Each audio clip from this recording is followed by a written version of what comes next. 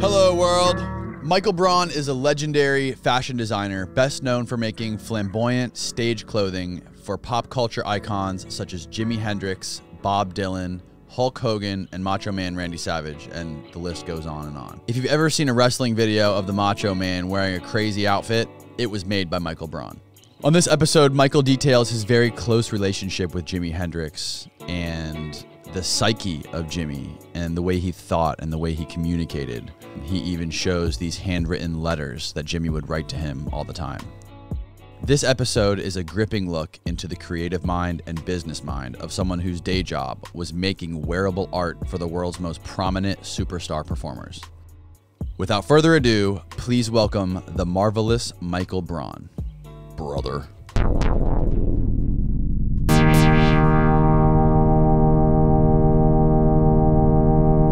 1, 2, 3. 1, 2, 3. Hi, Michael.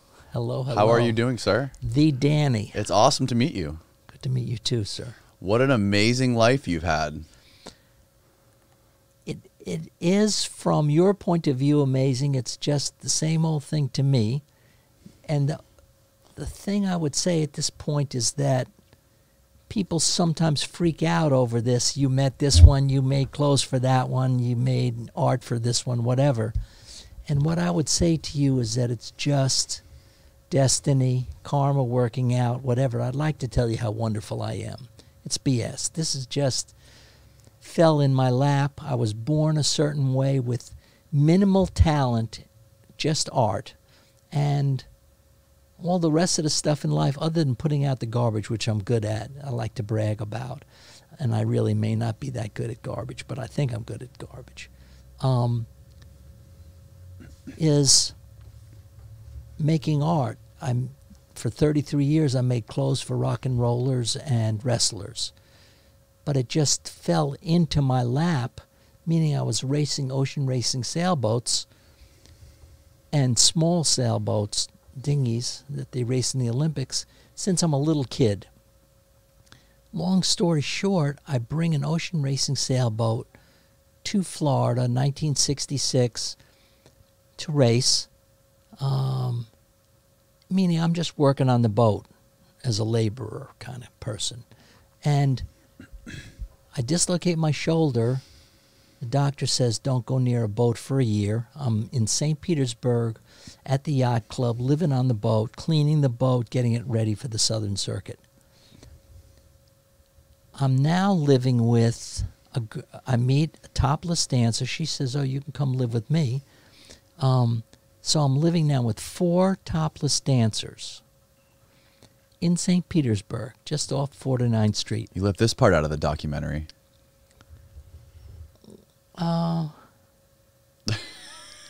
Okay. Where did you meet the topless dancers? There was a topless club in St. Pete, and at the time this was considered like, how dare they have such a thing? You know, women walking around without tops on. This is like, you know, the newspapers went crazy with it. But anyway, it was a topless club. You know, regular bands are playing pop music. The place is filled up with men and women, and then there's 2 girls without their shirts on, dancing to each song. One of them took a liking to me. She said I needed a place to live because I couldn't live on the boat anymore. And in the process, I meet a lady in the club. We start going out. Her name is Tony. She's my business partner for 33 years making clothes, and very talented with clothes and very talented at running business, which I'm not so. Meaning all the paperwork stuff and the ideas behind it. Meaning she came up with an idea. This is 1966. You're making clothes, get half down. So I'm making you a $100 pair of pants, you're giving me $50. Now you're invested in it. And Macho Man, towards the end of us making clothes for him, had a $10,000 deposit with us, meaning we're making huge amounts of clothes. You know, I'm making an outfit a week. You know how many weeks there are in a year. from $800 to $2,500 a piece. And he's wearing them. Sometimes some of the outfits there's no pictures of. I never saw a picture. Hundreds of them there's pictures of, and this is year after year after year. But back to the beginning. Tony, my business partner, had a babysitter and a 3-year-old son. And whatever the babysitter heard you say, he would go steal it. So we once, because we were poor, he heard us say the word flank steak or just the word steak. I don't know what he heard. He's working in a restaurant. There's a big, huge flank steak. He wraps it up, throws it in the garbage, goes back after the place closed, comes back to the house with the steak in his hand, and he goes, like, look, I got the thing, And he heard us say sewing machine, meaning I had done some sewing before, altering my own clothes and making some things from scratch a bit, just starting, because I didn't have money always for the cool clothes that were available in Greenwich Village in New York. So, long story short, we're playing this game.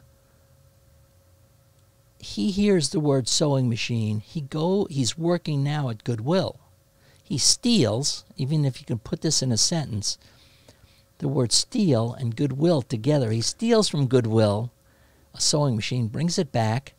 We start altering clothes and making clothes and fooling around. And now we're going out each night. We're walking to a club that was on 34th Street and 5th Avenue, or between 4th and 5th Avenue North. And the people freaked out. So this is 1968. There's only pin straight clothes, Brooks Brothers kind of clothes. People see this stuff, they lost their minds. Totally lost their minds. Now I end up making 5 Nehru shirts, so button up with the collar and all that stuff, for a local band that's playing in this club called the Blue Room. I sell 5 shirts for $18. I show the money to Tony. I said, look, we're rich.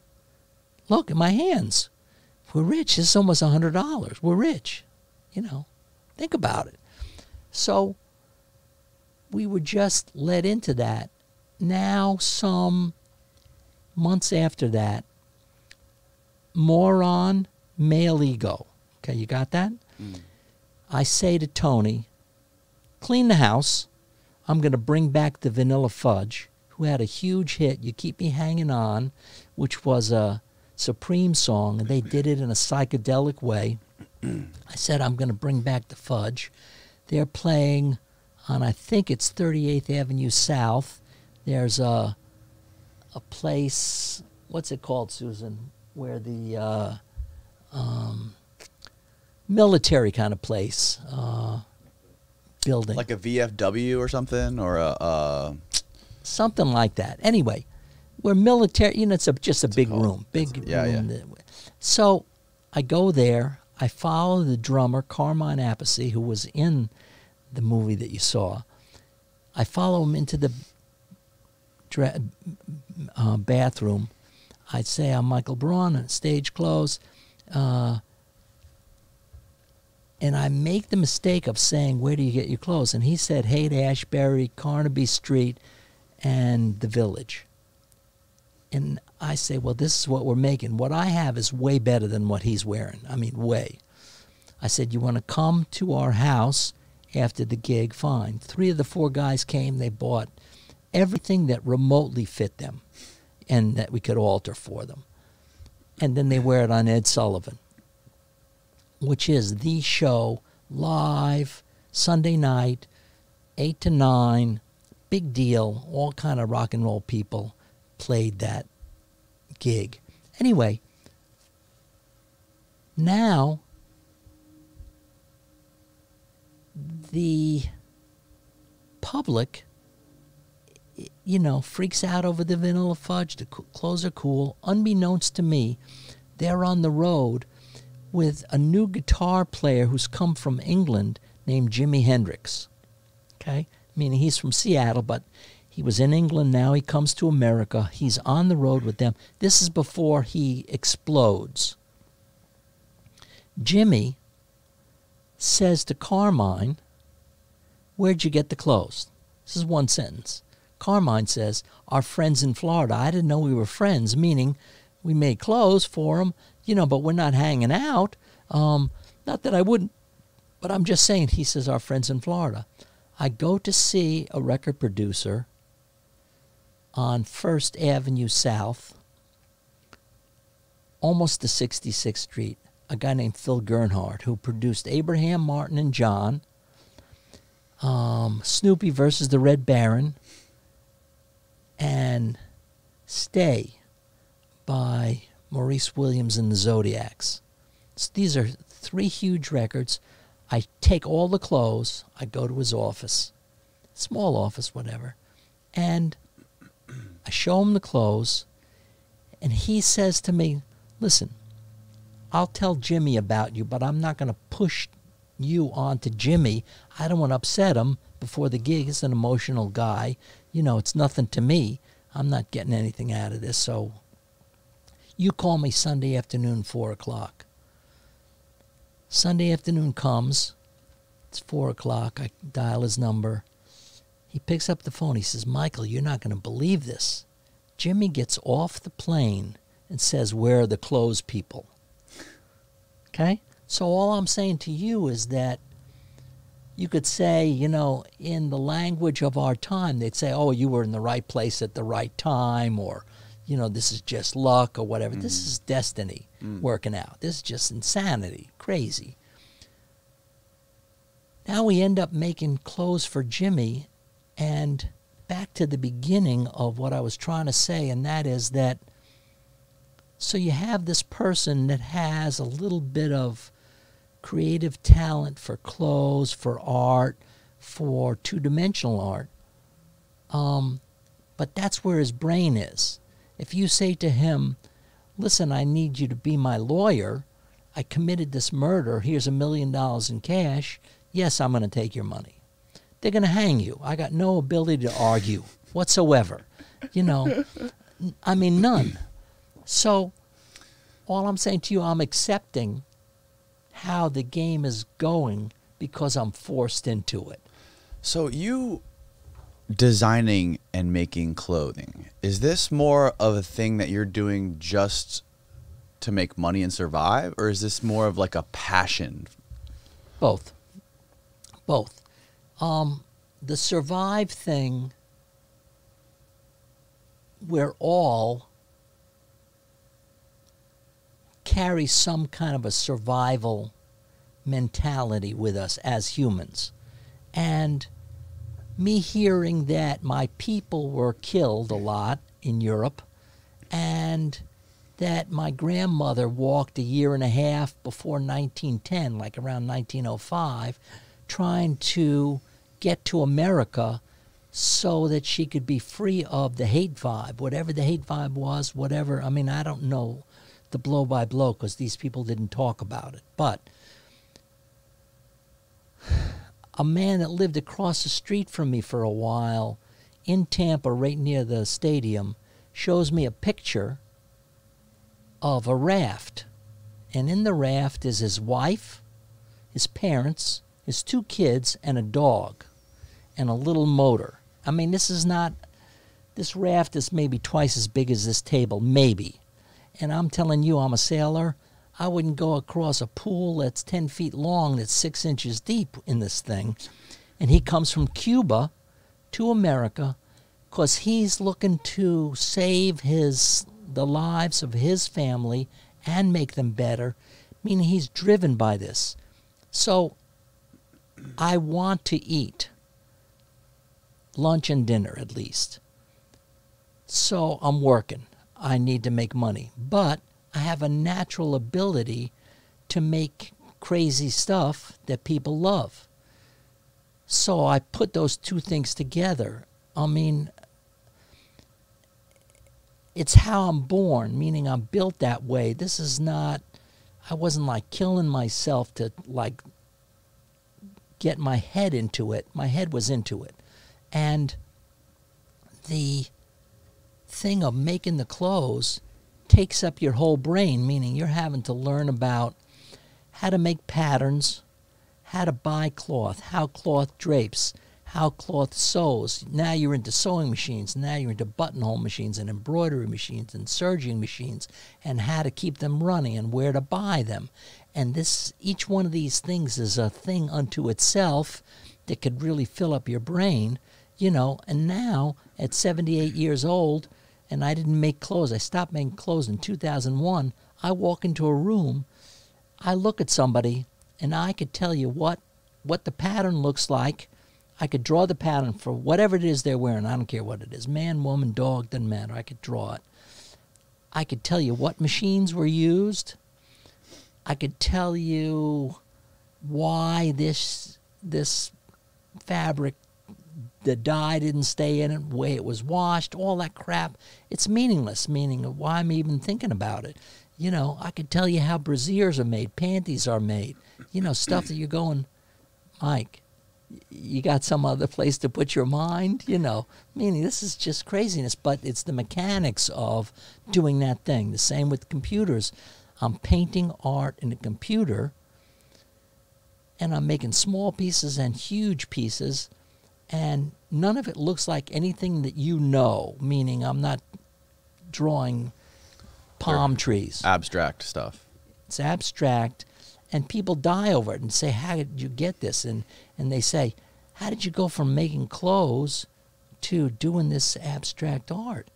You know, and I'm saying it's the same thing. I'm painting a human on a stage with patterns, fabrics, sewing machine, whatever. It's what I'm doing.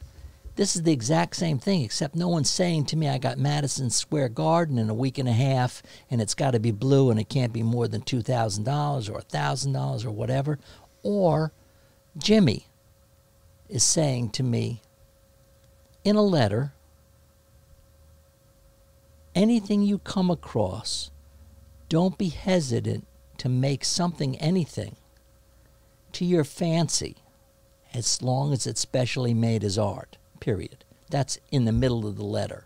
Especially made as art. What did he mean by that? I'll talk to him. You know, what he's talking to, this is two humans communicating in English, but he's got his version of English, how he calls things. I made a shirt for him, and it's in Life magazine, where I used 3 squares of Velcro.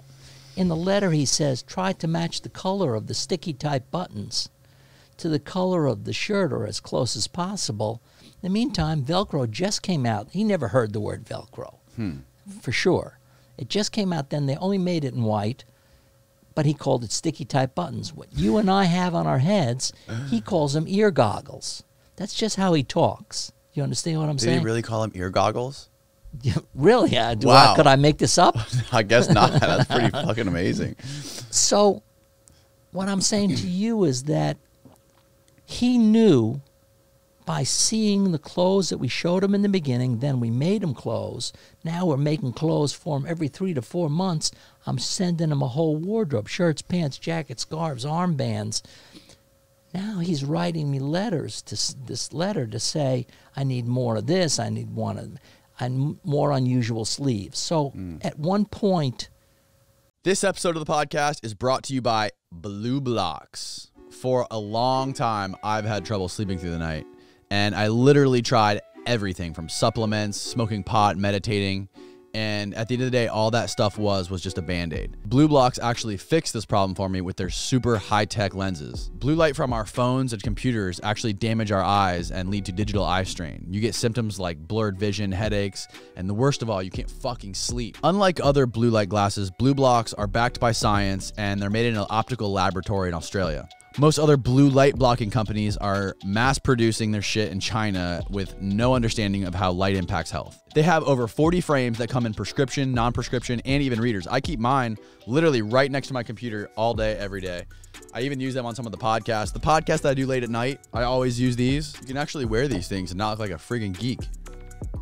Do I look cute? Get your energy back, sleep better, and block out all that unhealthy blue light with Blue Blocks. Get 20% off by going to blueblocks.com/concrete. BLUBLOX koncrete.com/KONCRETE for 20% off, or just use the code Koncrete at checkout. He shows me, we're in the Sheraton Hotel downtown Tampa. It's towards the beginning, and he shows me a sleeve that instead of being small, it's maybe this big. You know Mike, he's not playing with a full deck, the poor thing. So how does he cut it? Are you talking about yourself? Yes. Okay. How does he cut it? He cuts it from the armpit to way out here, way this much. You'll see hundreds of pictures on the net of this. And he's using, and then 6-inch ruffles along the edge. He's buying this fabric. This is silk chiffon and then all other kind of silks and stuff. But he's buying this fabric in St. Petersburg and in Tampa in the fancy ladies' fabric store. He's walking in with hair out to his shoulders into a thing that only women go into.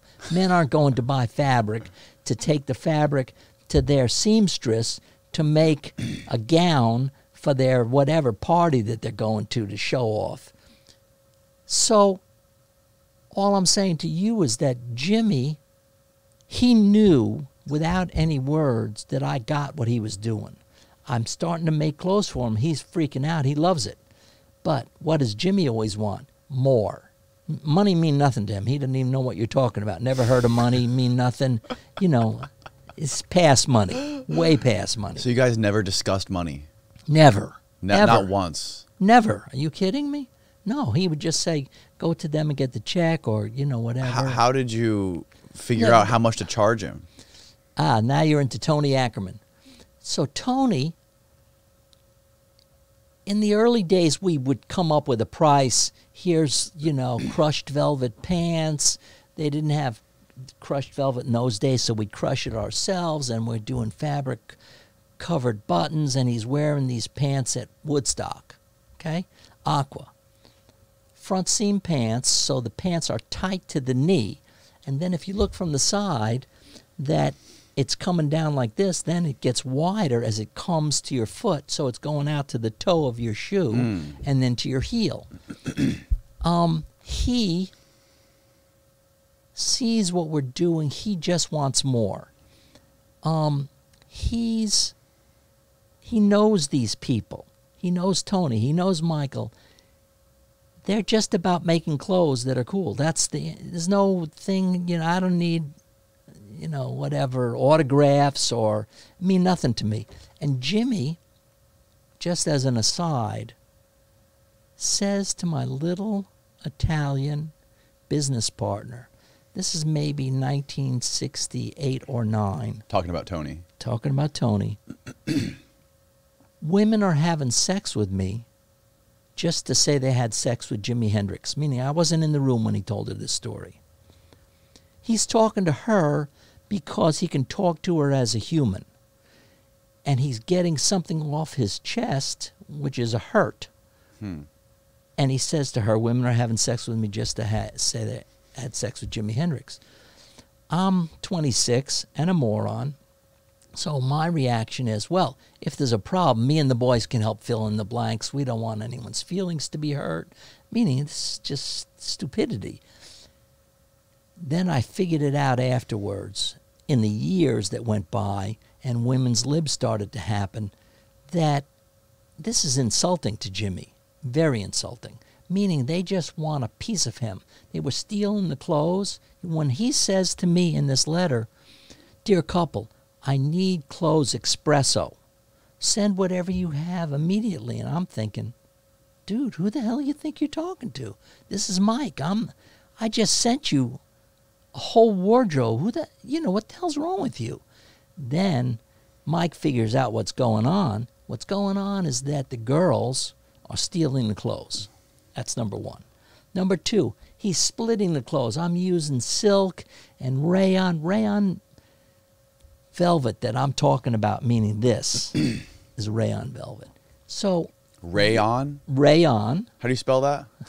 R-A-Y-O-N. Okay. You're asking the wrong person about spelling anything, but that one I knew. That's nice. Can I touch it? Yes. So rayon velvet, when I'm making tight pants for a rock and roll guy who drops his ass down to the ground holding the guitar in front of him.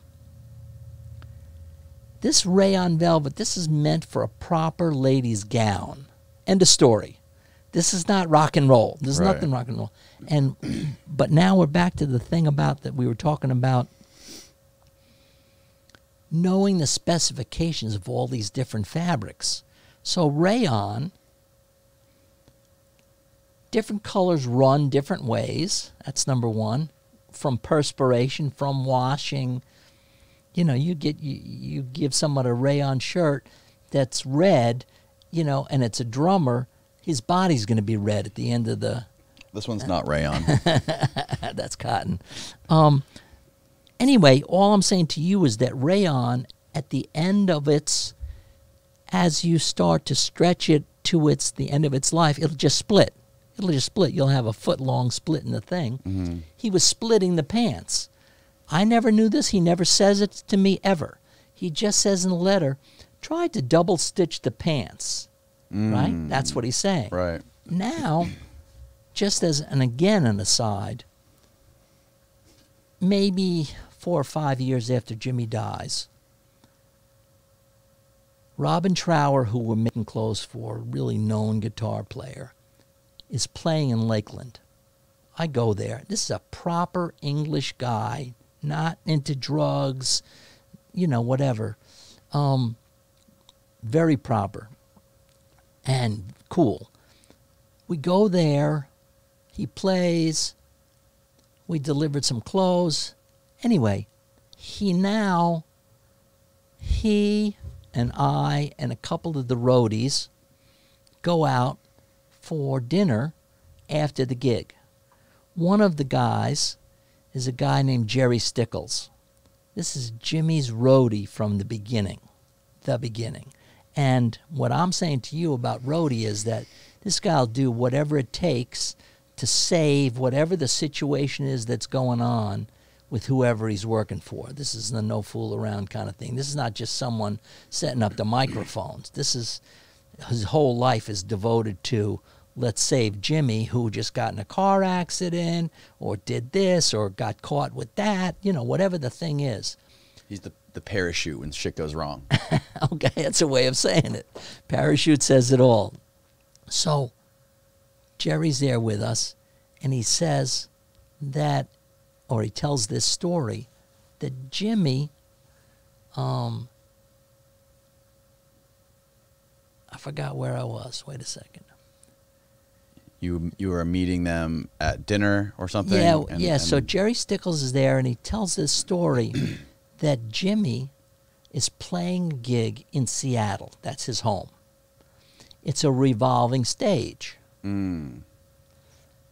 Jimmy drops his ass down to the ground with his guitar in front of him, splits the pants. They throw him an English Union Jack flag. Okay? He ties it on him like a diaper, 2 knots on his hip, is the way I understand it. I never saw a picture of it. And the gig goes on. All I'm saying to you is that that's why Jimmy's saying to me, try to double stitch the pants. You know, as the years went on, I learned, well, you can't use this fabric on that human being because he can split it. He doesn't wear underwear, right? That's the legend. No underwear, baby. No underwear. Oh, Jesus. Could you imagine? Can you imagine? Seeing that happen? Can you imagine? And this is, no one's going to believe you.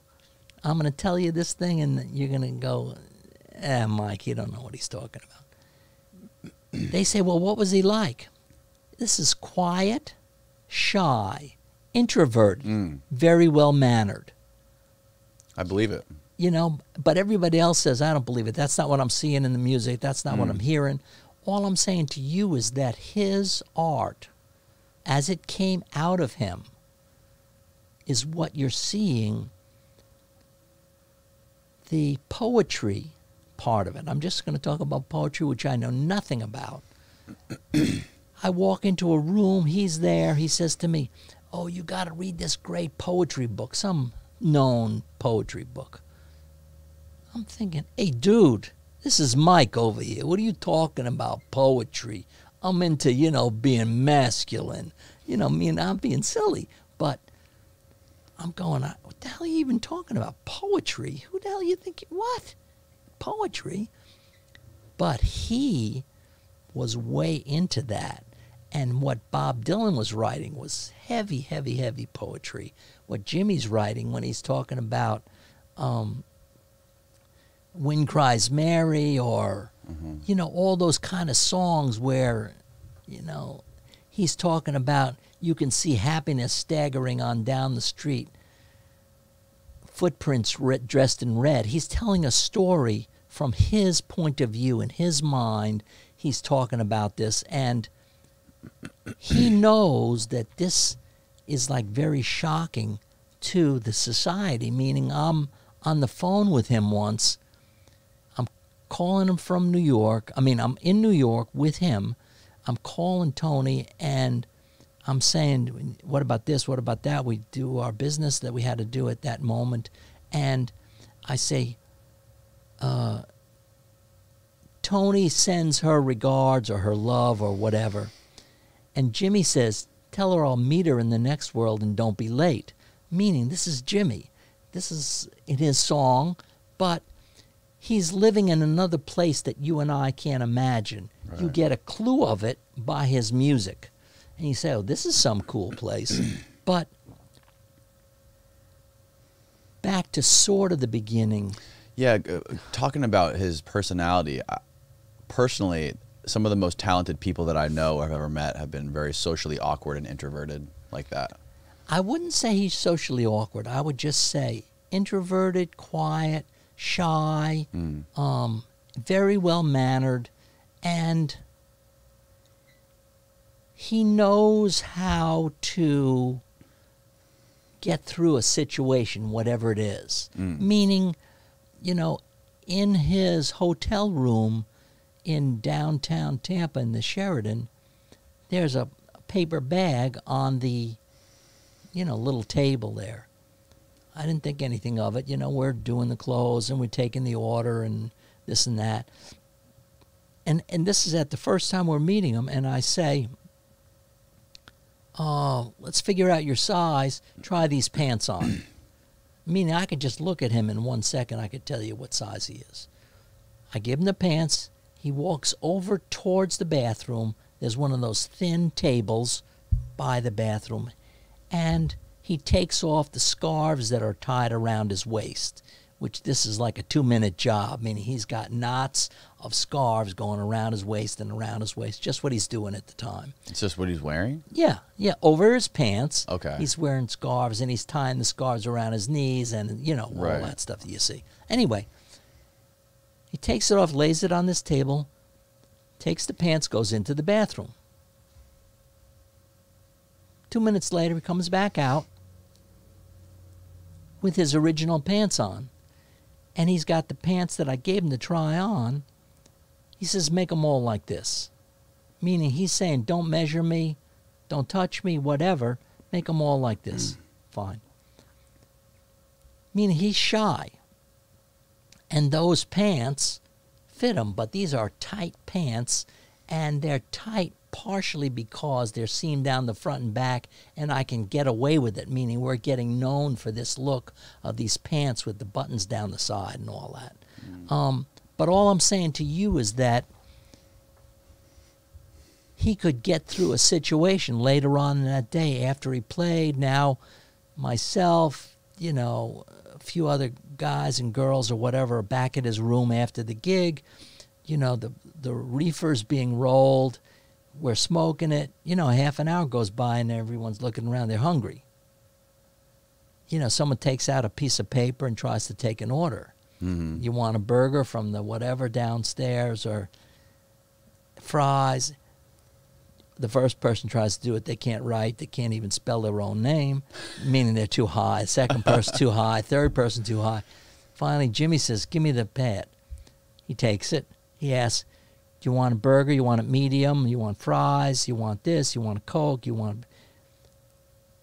He had to have been a waiter at some point in his life, or he knew about this stuff.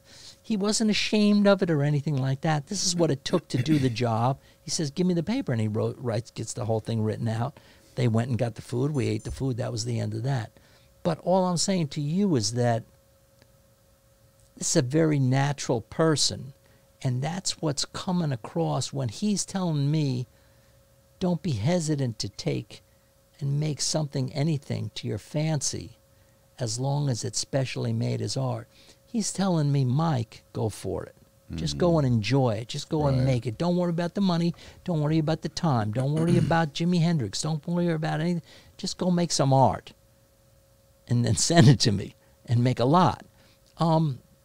So all I'm saying to you is that this is a lesson in life of this is just another person. With all the things that you have, he may have a different set of talents and a different way of operating a little bit, and obviously a very different destiny so far in your life anyway.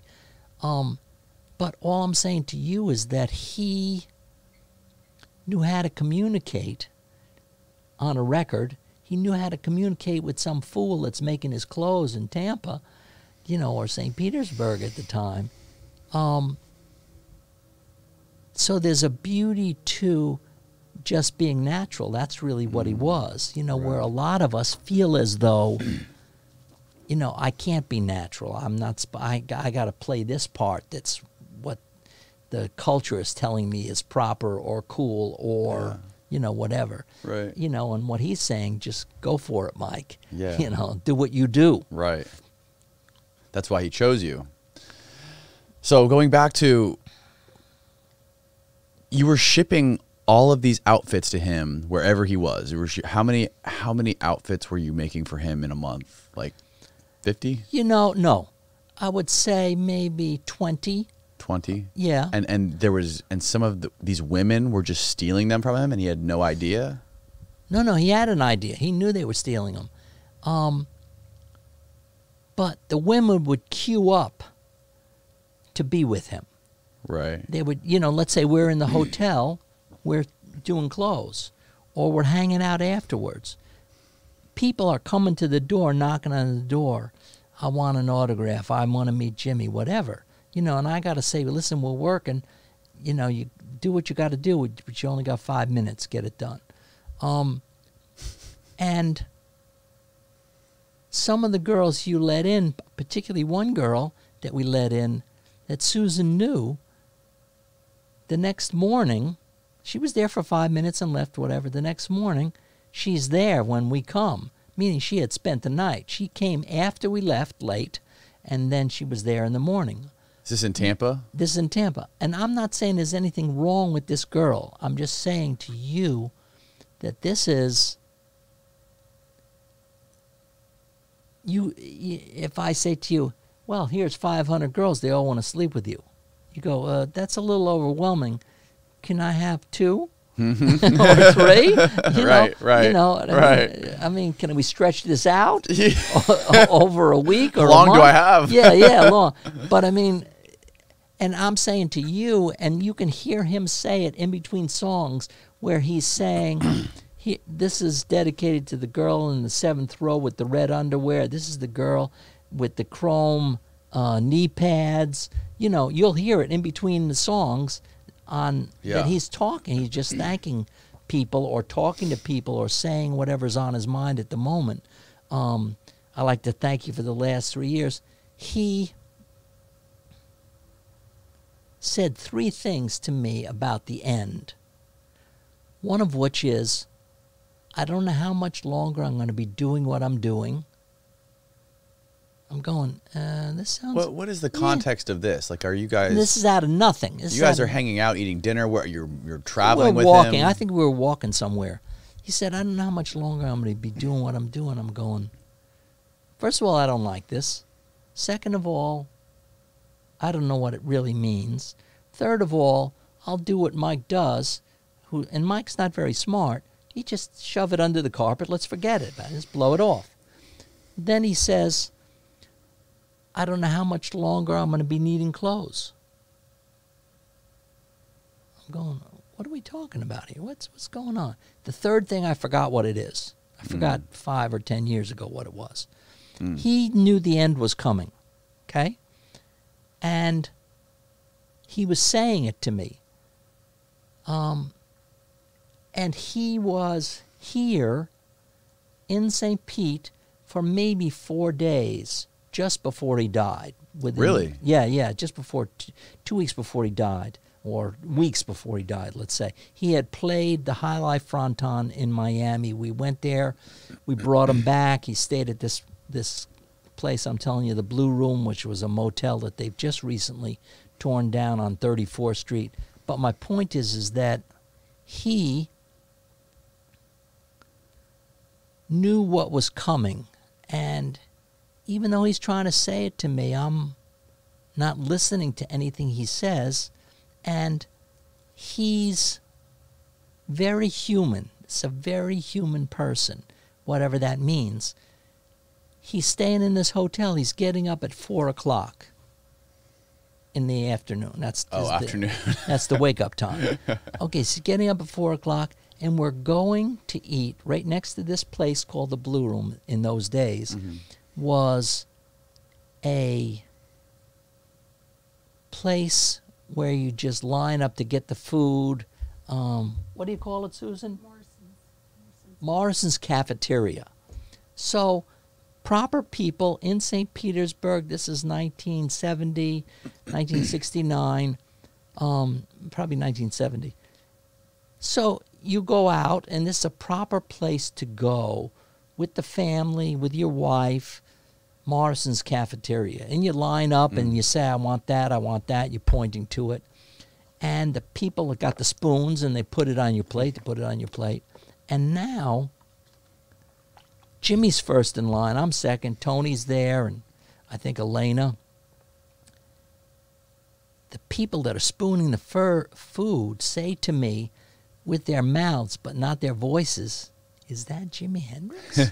They're pointing and they go, is that Jimi Hendrix? Like, this is Jimi Hendrix. He's in Morrison's Cafeteria at 5 o'clock. Like, what the hell are you even talking? This is impossible. I mean, he's very famous at this point.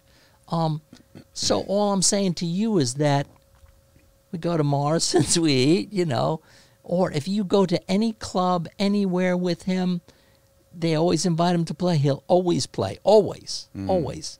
He may say, I need this kind of guitar, or turn the amp around. I want it to be louder. You don't know what he'll say, but he's looking to play. This is where he's living in his head, in his heart. Or Jimmy, myself, Tony, and a few other people are watching a movie on television, and it's a movie about wolves that raise a baby.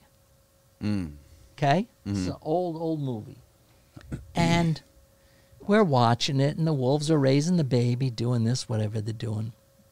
There might be foxes, I don't even know. And so we're watching it just properly, and we glance over to Jimmy. Jimmy's playing an air guitar. In his head, he's playing along with the music in this thing, in this movie. This is where his head is at. He's playing. Then he realizes we see what he's doing, and he starts tuning his elbow. He makes it into a joke. But all I'm saying to you is that all of these people, musician types, Macho Man, same thing, these people are totally taken up with whatever game they're playing. It's 100% of their being. 100. I mean, Macho Man, Miss Elizabeth complained about this. Gorgeous George complained about it. They're there getting clothes in our shop, and this is like it's a huge house on South Bayshore Boulevard on the water, 6,000 square feet, and 2 acres of land, 150 feet from the center line of Bayshore is now servants' quarters, 6-car garage and servants' quarters. You're going, servants' quarters? What are you even talking? I never even heard of this. This is 1927. That's what you did. You had servants, and you had a place for them to live. So we're using this as our shop. This is a concrete floor, 30-foot by 30-foot room. Upstairs is an apartment to rent, and there's long rooms on either side. One room is just a cutting room, is a huge table, very long, that we're cutting fabric into garments on. And all I'm saying to you is that the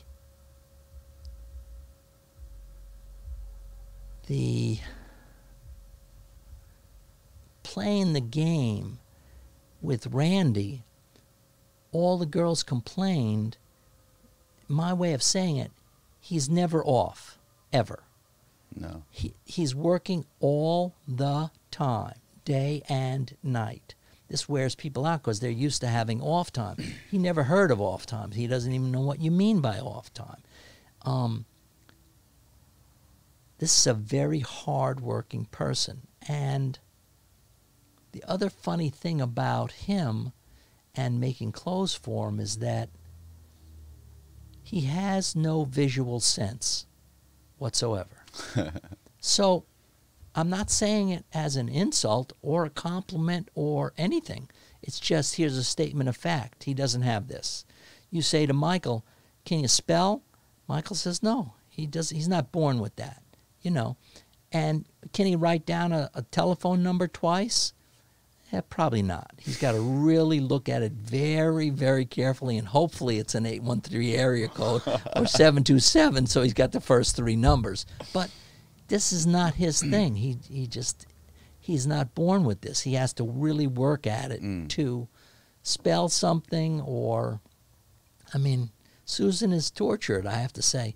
How do you spell gone?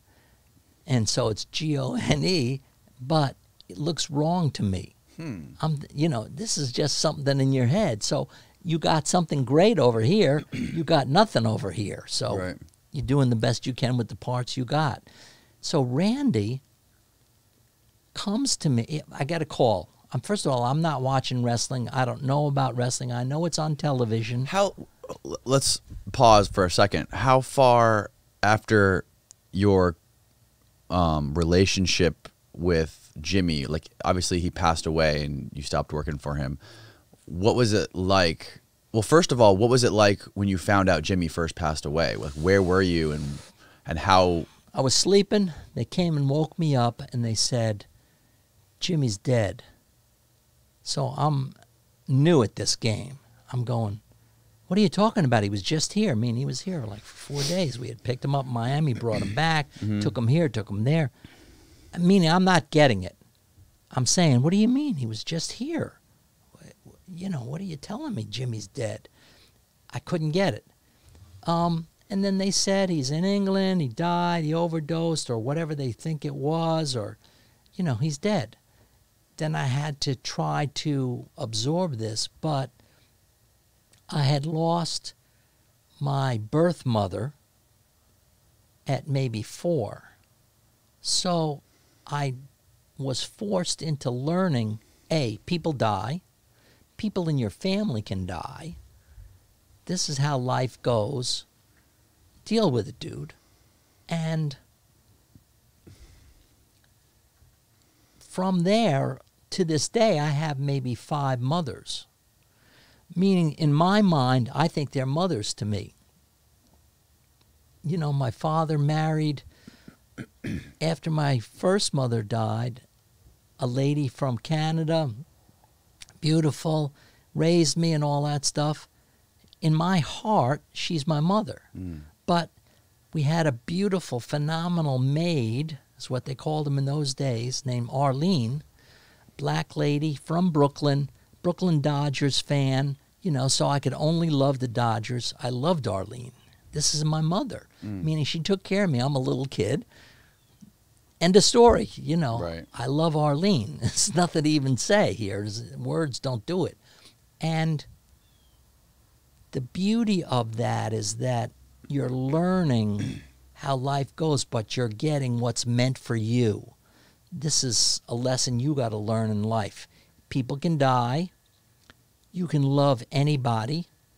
If you want to love them special, we're going to tell them, or they're going to play the part of being your mother, and then you get triple love or quadruple love, you know, whatever the thing is. I mean, and there's a lady that I know to this day that lives in Texas. That's my mother. She's younger than me. You're going, Michael, what the hell is wrong with you? Somebody says, this is your mother. They said it to me, you know, maybe 40 years ago. I treated her that way. She's married to a friend of mine, you know, but in my mind, she's my mother. If she tells me drink echinacea tea, then I'm going, oh, I got to drink echinacea tea because my mother told me to. You know, this is, I'm just telling you, this is how the mind works. This is a wild thing. And about Randy, he calls me on the phone. I had made for Hulk Hogan, made clothes for him. He was a bass player in a local band in Tampa called Ruckus. And this is, how long is this after Jimmy passes away? I'm not going to answer because I'm really bad on time, but I can't, I don't know what to say, but probably not terribly long. And are these guys, are these like people like Hulk Hogan, are they reaching out to you because... No. This is what's going on. This is what we're doing for a living. There's, let's say, in the eastern United States, or the middle to the eastern United States, there's, let's say there's 200 bands that is made up of people from 18 to 35 years old that go around and play 2 weeks in this club, 2 weeks in that club, 2 weeks in that club, anywhere from Indiana and Illinois and all those kind of places, all through Georgia, North Carolina, South Carolina, Florida. So they come and play 2 weeks.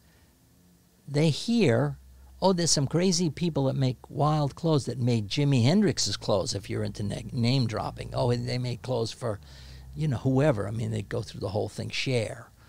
And so they'd come for clothes, would make them clothes, and they needed sometimes matching clothes and what fit their music, whatever they were doing. So we're making clothes for them, and just this band comes. It's from Tampa called Ruckus. There's a real tall guy in the band. I don't think anything of it. We just make the clothes, end of story. He's the bass player. Then he becomes a famous wrestler, unbeknownst to me. He started in Tampa. They were rough on him physically. He went to Japan. They paired him with a Japanese wrestler and put his name or the name of whatever they were on the lunch boxes for the little kids in Japan. He was a big star in Japan. Now he comes back to America, and this is at the time Vince McMahon, who owns the WWF, and now it's the WWE, but WWF at the time, he's now taking all these individual sections of the country and making one television show that does, you know, it's not Before just, him, it was Ted Turner, right? I don't know who. Before the WWE, before Vince McMahon took over. Vince McMahon Sr. First of all, Vince McMahon that you know now is the third generation. His father did wrestling and boxing promoting in New England area. So New York, Connecticut, New Hampshire, whatever that. He, with the help of Hulk, supposedly, put this thing together where they did that brought all the wrestlers together and started to do shows on television. Right. I don't know about this. I just know that I have a remote and I go around. I see sometimes there's people doing the wrestling thing. I got no interest in this thing. But I hear, he calls me on the phone one day and says, listen, I'm going to be on Johnny Carson. I need clothes. Can you make me some clothes? I said, well, we sew every day, you know. Can I make you clothes? Yeah. You know, meaning he lived in South Tampa where we lived with his parents, and we made the clothes for Johnny Carson and then ended up making, you know, more clothes for him. What was the outfit he made for Johnny Carson? No idea. You don't remember? No, I have no idea. a shirt and a pair of pants, but I don't know what it was. Wasn't it all denim? Aiden, can you look up Hulk Hogan, Johnny Carson, find a picture of it or a video of it? I don't know. I don't think so. I would doubt that it's denim, but God knows. He may have been on Johnny Carson with a denim outfit. It might have been a different time. Yeah, maybe it's a different time. But in any event, now I get a call from somebody. I don't know who this is. This is Macho Man. I don't know who this is. And I get the call. I pick up my phone. And Macho Man says, "Hey, the Hulkster told me you can make me some clothes." I'm holding the phone out. I'm like, who in the hell is this? What the Hulkster told me. The Hulkster told me you could make me. You know, in his heavy voice. I have no idea who this person is. I said, well, we sew every day. Come on. Come tomorrow. You know, we're here noon to 6. Give him the address, whatever. Next day comes with Elizabeth, and he's got little shorts that have 3 stars across the front, and then maybe 2-inch letterings across his tush says Macho Man. You know, I said, dude, I'm not making shorts, and I need real estate. I need it from the ground to past your head, but I'm not making shorts. This is not me. I need, you know, you're asking me to make clothes. I'll make you some clothes, but this is not it. Anyway, he couldn't get to that. He says, well, I made a lot of money with this and this and that, and he wants capes. I said, dude, I'm not a cape guy. Right. You come to me and you say, listen, I need a gown for my daughter that's getting married. It's $20,000. I'll pay you. You know, and then we got the bridesmaids. They're $15,000. You know, am I going to take your money? You know I'm going to take your money. Yes. B, Roman numeral 2. Michael, he doesn't wear dresses. He doesn't think about dresses. He doesn't think about weddings. He got no idea what you're talking about. This whole women's wedding. What the hell are you even? I got nothing. I'm nobody home. But I can go buy Modern Bride. I can just look at a picture. I can go draw the thing.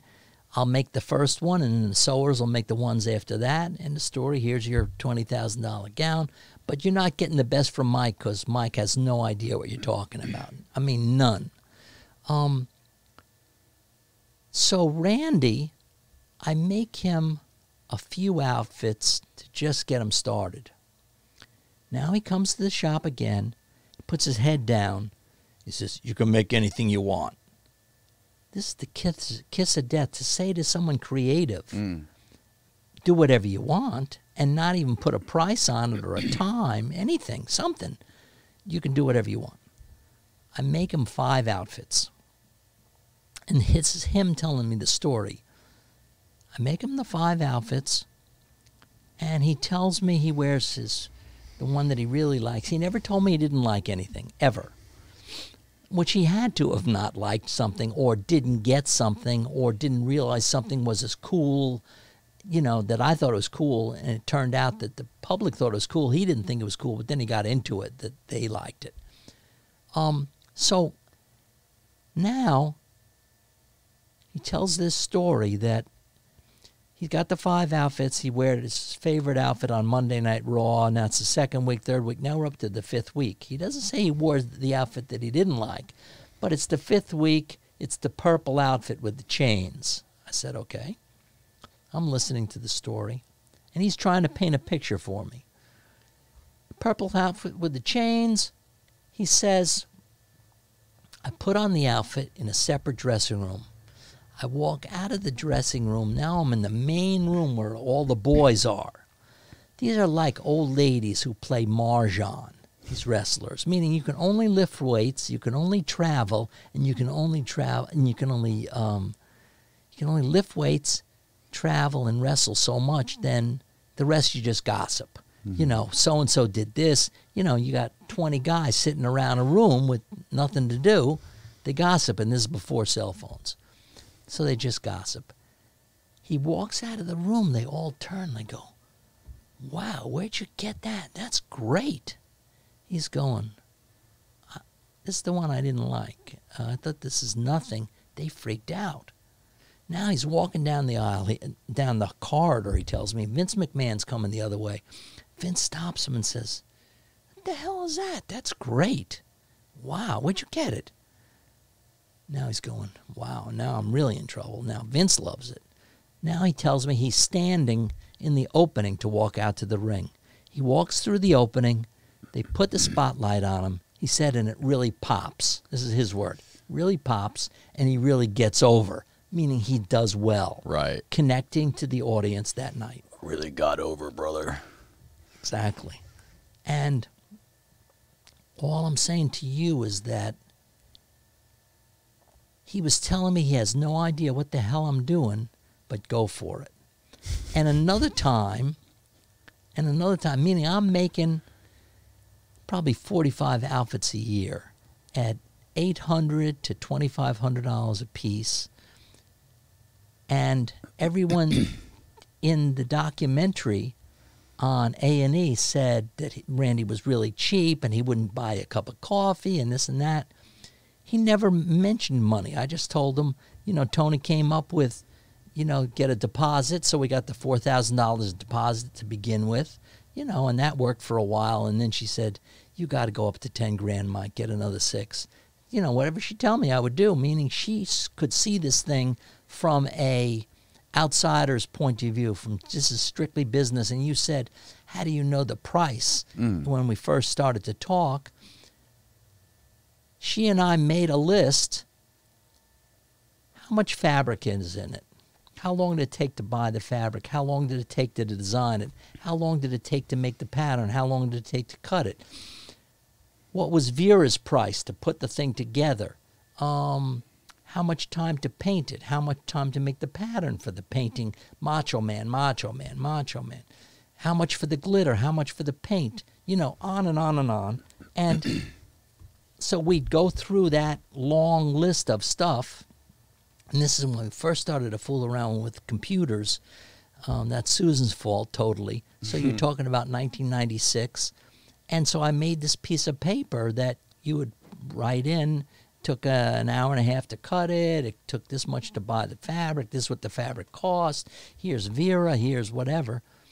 Anyway, as we're doing it, we're figuring out that this is what's going on. But then we also said, Tony would sometimes say, does it look like it's, $2,500 or $2,000 or $1,000? I'd say, it comes out to $1,500, but it looks like it's really, $12. Or it comes out to $12, but we should charge $1,800. You understand what I'm saying?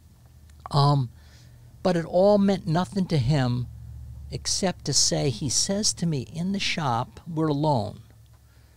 It's a 30-foot by 30-foot room, concrete floor, as I said. There's thread everywhere, fabric everywhere, clothes being made, patterns hanging, fabric on rolls, under this table, under that table, hanging on this shelf and that shelf and whatever. Just, there's nothing fancy about this. It's just business. And his point of view on this game is that we're doing the best that we can. He sees that we're making a huge effort. He says to me, just out of nowhere, I'm small.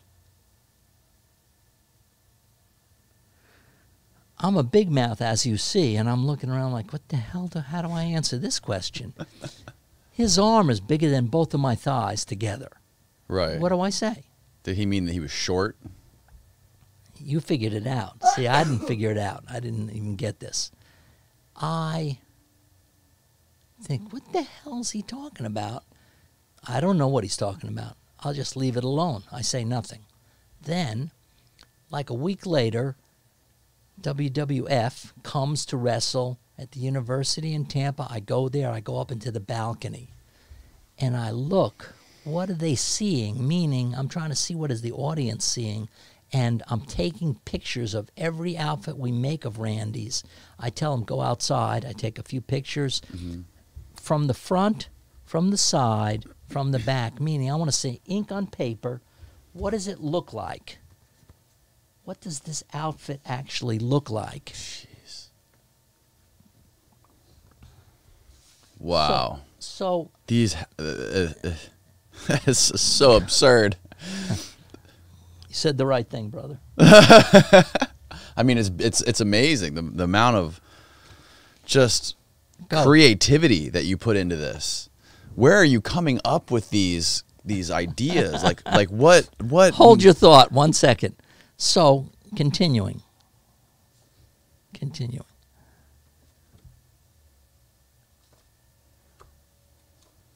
So what I'm saying to you is that we're going to come back to this thing, but where was I? Tricks? Hold. Pause 1 second. I'm gonna turn the AC back on. It popped off. Aiden, no luck with finding that picture, huh? I looked myself, and all I found was something where I didn't know he was with Rocky.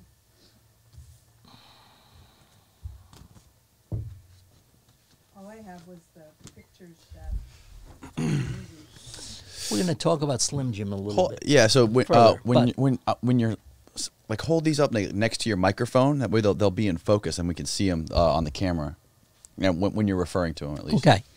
All I'm saying to you is that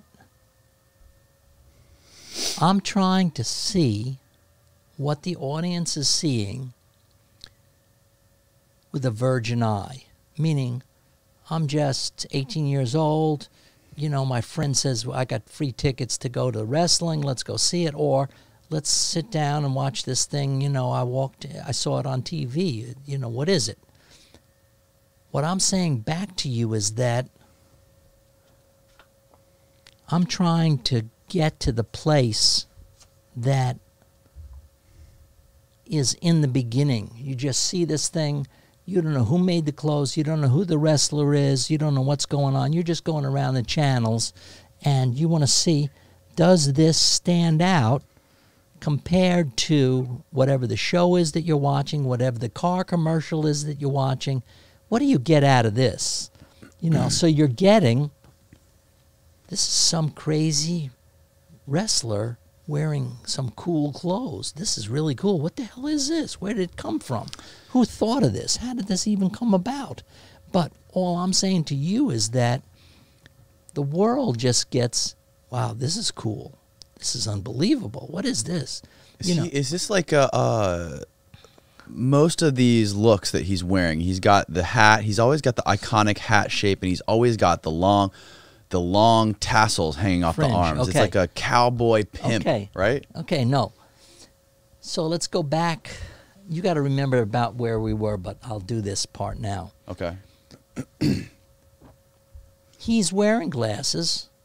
I say, oh, let's put some crap on the glasses and make them crazy that the Macho Man would wear. So I start putting all the stuff on the glasses, and I'm working on glasses. Then he says to me, listen, they made me the Macho King, and I got to wear a crown. And he doesn't like it. I said, okay. He says, I need something else for my head, but I don't want to wear this crown anymore that they gave me. I said, fine. We go to Ybor City. There's a proper men's hat store with every kind of hat you could think of. English bowler, you know, just all kind of things through history. Every different kind of hat you could imagine. And there's cowboy hats there, too. And I say, oh, the shape of the cowboy hat's good on them. Let's see this. And so we try this, try that. Now we end up with straw hats. You know, I'm buying them by the dozen in his size, and I'm painting them. And I'm having them covered with fabric. I'm doing all kind of crazy stuff. Or I'm painting them, and then I'm making a band that goes around them. But what I'm saying to you is that the other wrestlers, let's say Jake the Snake, he's got one snake, one costume. That's the deal. You know, you see it next year, it's the same thing. Randy, you're seeing some crazy-ass outfit every single week. And the outfits fit this character. You can't say why. I can't give you the words, but it fits this character. And I'm making the clothes, and he's getting over with the clothes. When he's saying to me, I'm small, what I'm saying to you is when he came out of that dressing room, now he's with the boys. If the boys are standing up, he's just what you said, short compared to the Big Show, Andre the Giant, whatever, Hulk. Yeah. They're all taller than him. Right. So, but his personality is much stronger than theirs. His macho mania craze thing, where he's living in that place. This is not, you know, he's living there. Mm-hmm. And his mother, his proper Jewish mother, who comes with him sometimes, the mother and father come. Really? Oh, yeah. Oh, yeah. How old was he when you guys were doing this? I don't know. I'm bad on time. I'd have to sit and think about it. You're wasting your time asking me about time. I mean, I got no thing on years. Right. But the mother comes and she said, and brings the dog, and the father's there, whatever. You know, he's having to come like every 2-3 weeks, you know, and they want to see what he's doing or whatever. The mother's the one who's came up with the name Macho Man. Oh, really? Yeah. Oh, really? It's a proper Jewish lady, and she says to me that he, as a high school kid, would get up really early in the morning, go practice, whether it's baseball or football or soccer or what, you know, I don't know what they're playing. But and then he'd come back home, clean up, go to school, but he was like so intensely into this and didn't fool around with the girls. He was working the whole time. Now and again a little bit with the girls, but he was working hard. And I'm saying to you that Miss Elizabeth and Gorgeous George both complained. No day off, no. Meaning he's out of balance. He's working hard. And you'll hear this at times from people who are very accomplished at what they do. Daryl Hall, I heard him say it. You know, you could say, well, there's 50 great songwriters here, 50 great singers, 50 great guitar players or, you know, arrangers or whatever. Why has this guy got 30 songs that the whole world know and this guy's got 2? This one works harder. That's what Daryl is saying. Meaning, and it's his nature to work hard. He learned it from his parents. The same Macho Man learned it from his parents. Go and break your ass. Work hard. This is life. This is what we're telling you to do. And he did it. You're saying, where do these things come from? I'm saying back to you, in my shop. Pull it back a little farther. There you go. Right there. I'm in my shop. I get a telephone call. Hi, this is such and such advertising agency in Connecticut, Stamford, Connecticut. You know, no one calls me like this. What do you... Who? We're going to have Macho Man push our product Slim Jim. Like, I know what a Slim Jim is. I'm a vegetarian since 1970. Are you really? Yeah, and I saw Slim Jim in the store, but I don't know what it is. I don't know that it's dried meat It's or... a fine piece of meat. I don't know anything about it. So they say, well, this is Slim Jim. We want you to make clothes for Randy for Slim Jim commercials and this and that. And I say, okay. And they say there's 12 of us or 9 of us sitting around this table. We can all hear you. And I say, okay. I said, tell me what colors you want it to be and what do you want it to be? They're drawing a blank. I said, okay, let me start talking. How about we do 3 outfits using the 3 colors that are in your product, black, red, and yellow. Okay, we got that. So they'll be predominantly black and, you know, this one's more yellow, this one's more black, but this one's more red. They'll all go with each other. Okay. I said, the next thing I need only one person to call me on the telephone and communicate with me. I'm not talking to a group of people later. Just give me one person to talk to. I said, send me 10 grand or 5 grand. I don't know what I said to get started. And now again, I got a free ride to make Macho Man Crazy, but with these colors to be used in a commercial for Slim Jim. What you tried to say is, how the hell did you come up with this? Or how did you come up with this? You know, I just have some idea at some part in my head. Who knows? Let's try this. You know, we'll change the lettering, or we'll do this way, or I'll start raggeding the... But you weren't worried about, like, what if this idea isn't good enough? Because you just were constantly making him new things. This is a great point you're bringing up. The point is that... Like, what if he doesn't want to pay for this outfit? Like, you were never worried about that. You had an infinite... This is paid for. This is... yeah, forget that.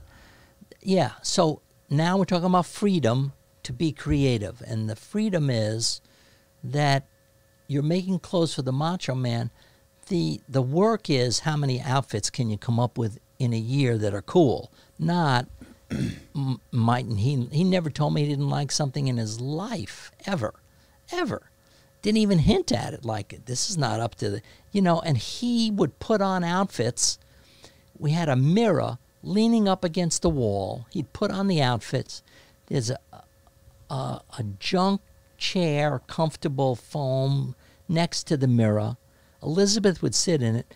He'd come out of the dressing area, come over, look at himself in the mirror. He says, "Oh, I'm going to wear this to WrestleMania." You know. Now he'd go, "Now we're on the third outfit." He says, "Wow, this is cool. I'm going to wear this to WrestleMania." The hell? You know, Elizabeth would just roll her eyes. I'd roll my eyes. You know, there's nothing you could say. Right. It's his way of just saying he thinks it's cool. Yeah. But what I'm saying back to you is that from the beginning, I said to you, he has no visual sense whatsoever. So he's wearing the wrong pants, wrong shirt, wrong jacket, wrong glasses, wrong hat. You go, dude, what are you doing? Oh, he's not pairing the shit up properly. Exactly. And I'm saying to her, or Gorgeous George, only put in his thing the stuff that matches. You know, you can't do this with him because he doesn't know. He's not thinking he's making a mistake. He's just thinking, oh, this is Mike's crazy clothes. Let's put them on and go. You know, and then he'll throw the glasses into the audience. He'll throw the glasses on the ground.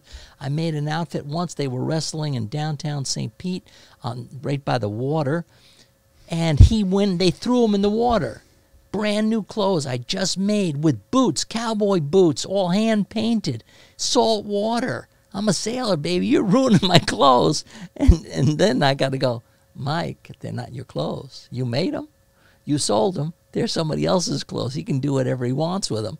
But all I'm saying to you is that where was my mind on this? My mind was, let's go buy fabric that we can make a cool outfit for Macho Man. I start to spend time with my wife, Susan, 1996, and I'm painting on his hat, on his shirt, on the back of his jacket, on the left and right leg of the pants, Macho Man, over and over again. I don't know what the word font is. I know there's all different kind of lettering, and I didn't realize they're called fonts, but okay, they're called fonts. I learned that.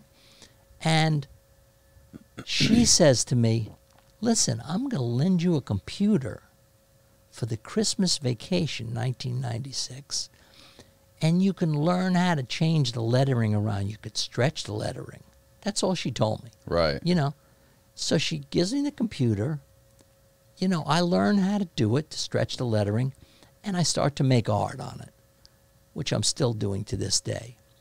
I do outdoor shows, maybe a dozen shows in the state of Florida, and you can see the art on my website, michaelbraunart.com. And that's B-R-A-U-N, his last name. So here we are. She gives me the computer. I learn how to stretch the lettering and do the whole deal with it, and I'm making the patterns, and then I'm hand painting Macho Man, Macho Man, Macho Man, all these different ways. I don't know anything about a computer. If the computer, I think it breaks or something, I just put my hands up and I start yelling, it's broken, fix the Right. You know, I didn't know you had to marry tech support, but you do. I'm just warning anybody out there. You want good tech support, you got to marry it. But my point is that, again, I was just led to this. This woman gives me a computer that can do all this crazy stuff. Yeah. Is that how you made these? Were these Good, I'll hold them up. Were these helped out by the computer? Can I try them on? No. Yes, you can try them on. Okay. By all means. No, I'm just hand painting them. This is not a computer thing. So explain to me, was it his decision to paint the sunglasses, or was this your decision? Is it his decision? Dude. What do you think? Ooh, yeah. Go. Put them Feel on. good. Try these. Try these.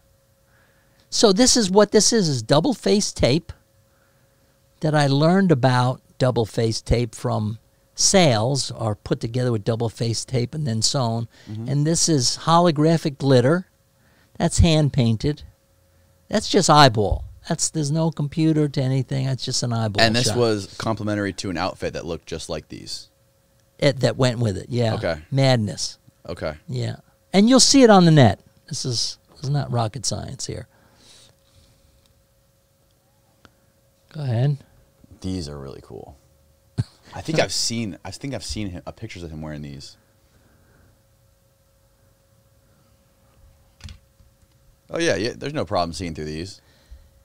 And You would think it'd be hard to see through them because of all the paint. Exactly. And your eye to your brain fills in what you can't see. Your eye just fills it in. It's just unbelievable, because everyone says, well, if those glasses, I couldn't walk across the street. And Right. I'm saying, Right. you know, you could write a letter in these glasses. Oh yeah, Easy. totally. Oh yeah, totally.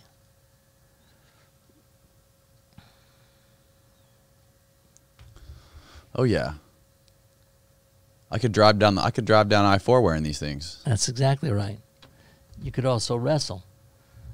Anyway, so you're seeing now, if you're looking at God, these ones are sick. sick, I beg your pardon. Sick as in good. I understand. You didn't have to explain sick to me. So what? This is just tape. Just tape, right? This is tape. Yep.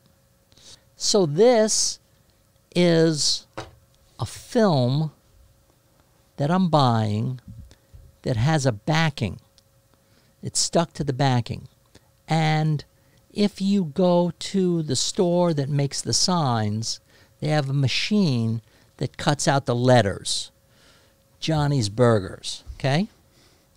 Now, it cuts it out, and there's a tape that they put on top of it where you can pull it off and put this lettering, Johnny's Burgers, on the window and rub it down, then you got it. You know, so I'm using their technology. I figured out how to do it. Some of it I did in the computer, but a lot of it is just eyeballed. But what I'm saying to you here is that I wanted to have the same print of this zebra-looking mush that's on his belt, this black jacket, black pants, this fringe, all kind of stuff with that exact pattern on it, meaning there's at least 3 different color combinations of outfits made for Slim Jim. And then there's spare pieces. I got this idea for a hat or that idea, meaning they all go with each other. Some look better against this background or that background, or fit this newness that they're doing, or this idea that they're trying to, you know, come across. But all I'm saying to you is that I'm just playing. I'm just, right. You know. Are you constantly trying to, is it difficult for you, or are you thinking about trying to outdo yourself for the next one? Like this outfit was great. He loved it. The audience loved it. Now, are you worried or concerned about trying to up the level of make the next costume even more outrageous or flamboyant? Here's the answer. It's in 2 parts, and the 2 parts are A, you're making so many outfits, you don't have that much time to think. So think, worry, criticize yourself, whatever. You're going to buy fabric. You're cutting up the fabric. You're trying this with it, trying that with it. You're telling Vera, do it this way, do it that way. You know, Vera sometimes, she doesn't get, I'm writing a note, do this, this, and this on this. She doesn't sometimes understand Michael what the hell he wanted. She does something else. Maybe it's cooler. Maybe it's cooler. But in general, there's no time to do it. You're just trying to make cool clothes. Each week, each month, you're trying to use all the parts. So we're talking about holographic glitter on, you know, these here. Or you're talking about, these are painted, then some of the stuff is painted, and then the glitter's put on top of the paint. I don't know if any of it's here. These are rhinestones that are glued on there. Here's rhinestones that have been banged off, you know, as rough as he is, you know, with the outfit. So I'm just saying to you that there's no time for it. There's just a time to do what you're doing. Go buy the fabric, chop it up, give it to Vera, talk with Tony, see what she's going to say about this or that. And if you're into romance, so I start to go out with Susan. It's 1996. She lends me the computer. Now, I have her come over to the house Monday night to see the clothes that we made. She saw me making the clothes. She knows Macho Man because she's there when he's coming at certain times. She's teaching at a school right near where we are, a middle school. And she sees this game. Here's what's going on. You know, you can't really explain it, but this is the romantic Monday Night Raw thing. You know, you got to go over to Mike's house, and oh man, Monday, and he delivered the clothes on Friday, and you were there when the clothes were delivered. Now we're going to see them on TV, and oh, this is a thing. All I'm saying to you is you're just doing the best you can. Was that satisfying to watch Monday Night Raw and watch everyone wear your clothes, or watch Macho Man wear your outfits? Was it kind of like a sense of satisfaction? People often ask this, and I'm going to say the answer has to be yes, but it's really not from this point of view. In the early days, I'm telling you that the Vanilla Fudge are on Ed Sullivan. I tell my mother, my proper Canadian, my mother, number 2 or 3, depending on how you want to count. And I tell her, watch this group, the Vanilla Fudge, are on Ed Sullivan tomorrow night, you know, with clothes that we made. You know, because they had sent me to military school in the 8th grade because they were hoping for, you know, doctor or lawyer. Then they realized, I think we might get post office picture on this. I don't know, with this guy here, you know, meaning I'm not fitting in. And this is a very rich neighborhood. This is old-time money, huge houses, huge boats, huge... Your parents were pretty wealthy? Yeah, they were wealthy, but everyone around us was wealthy. So I was raised with these people, and I raced sailboats with them, so I got where that headspace was. And all I'm saying to you is that, so I tell her, watch the show. You know, it's the Fudge, you know, you keep me hanging on. And they got lace shirts on, proper women's lace, you know, and I'm making a shirt for the drummer out of it, you know, because it's obviously not hot. Anyway, long story short, I call my mother the next day. I said, Mom, did you watch the show? She says, yeah, meaning they're living in New York, and obviously I'm in Florida. She says, yeah. I said, what'd you think? She said, well, we like the clothes, but they're goons. She tells me they're goons. I said, Mom, they're from Far Rockaway. This is just an act. This is show business. She couldn't get it. She could not get it, meaning she's believing what she's seeing. Right. I said, this is an act. This is an act. You know what I'm saying? Mm-hmm. Yeah, people back then didn't understand that it was all set up. It was play. And didn't like the modern music at all, not even a little bit. This is like some horrific thing. I couldn't even tell you. From 50s music, 60s music, early rock and roll, Chuck Berry, whatever. Were your parents, when you were young, were they supportive of your creative endeavors? Were they telling you just to do whatever you want, do what makes you happy? No, they're selling me to military school.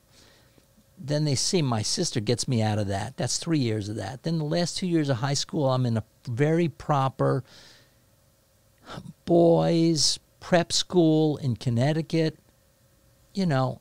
And, you know, one of the teachers that I had was a real bright guy, English teacher. He said, you should get a job as a barber.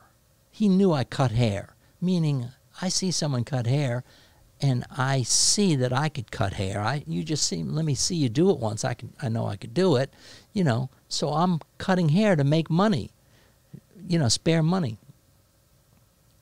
He says, you should get a job. You should have a trade, is what he's saying to me, meaning you're a moron, dude. You know, get a trade and go do that. And he's not saying it in an insulting way. You could take it in an insulting way, but once I sort of found my way, is that I had an ability to make something that was artistic and or cool for stages, you know, end of story. There's nothing you could say. You know, did I kill myself to learn how to do it, to how to make patterns, to all exotic sewing machines, buying fabric. You know, there's an art to that. I mean, and so I worked hard at it, but it just doesn't fit into the normal, you know, he grew up and he became a lawyer and he defended whatever kind of people, you know, speeding tickets or, you know, whatever it is. You know, it's beyond me. Hamilton Beach in the training. My father sees that he can't do much with this kid. And even my sister before me, the same thing. In a different way, but the same deal.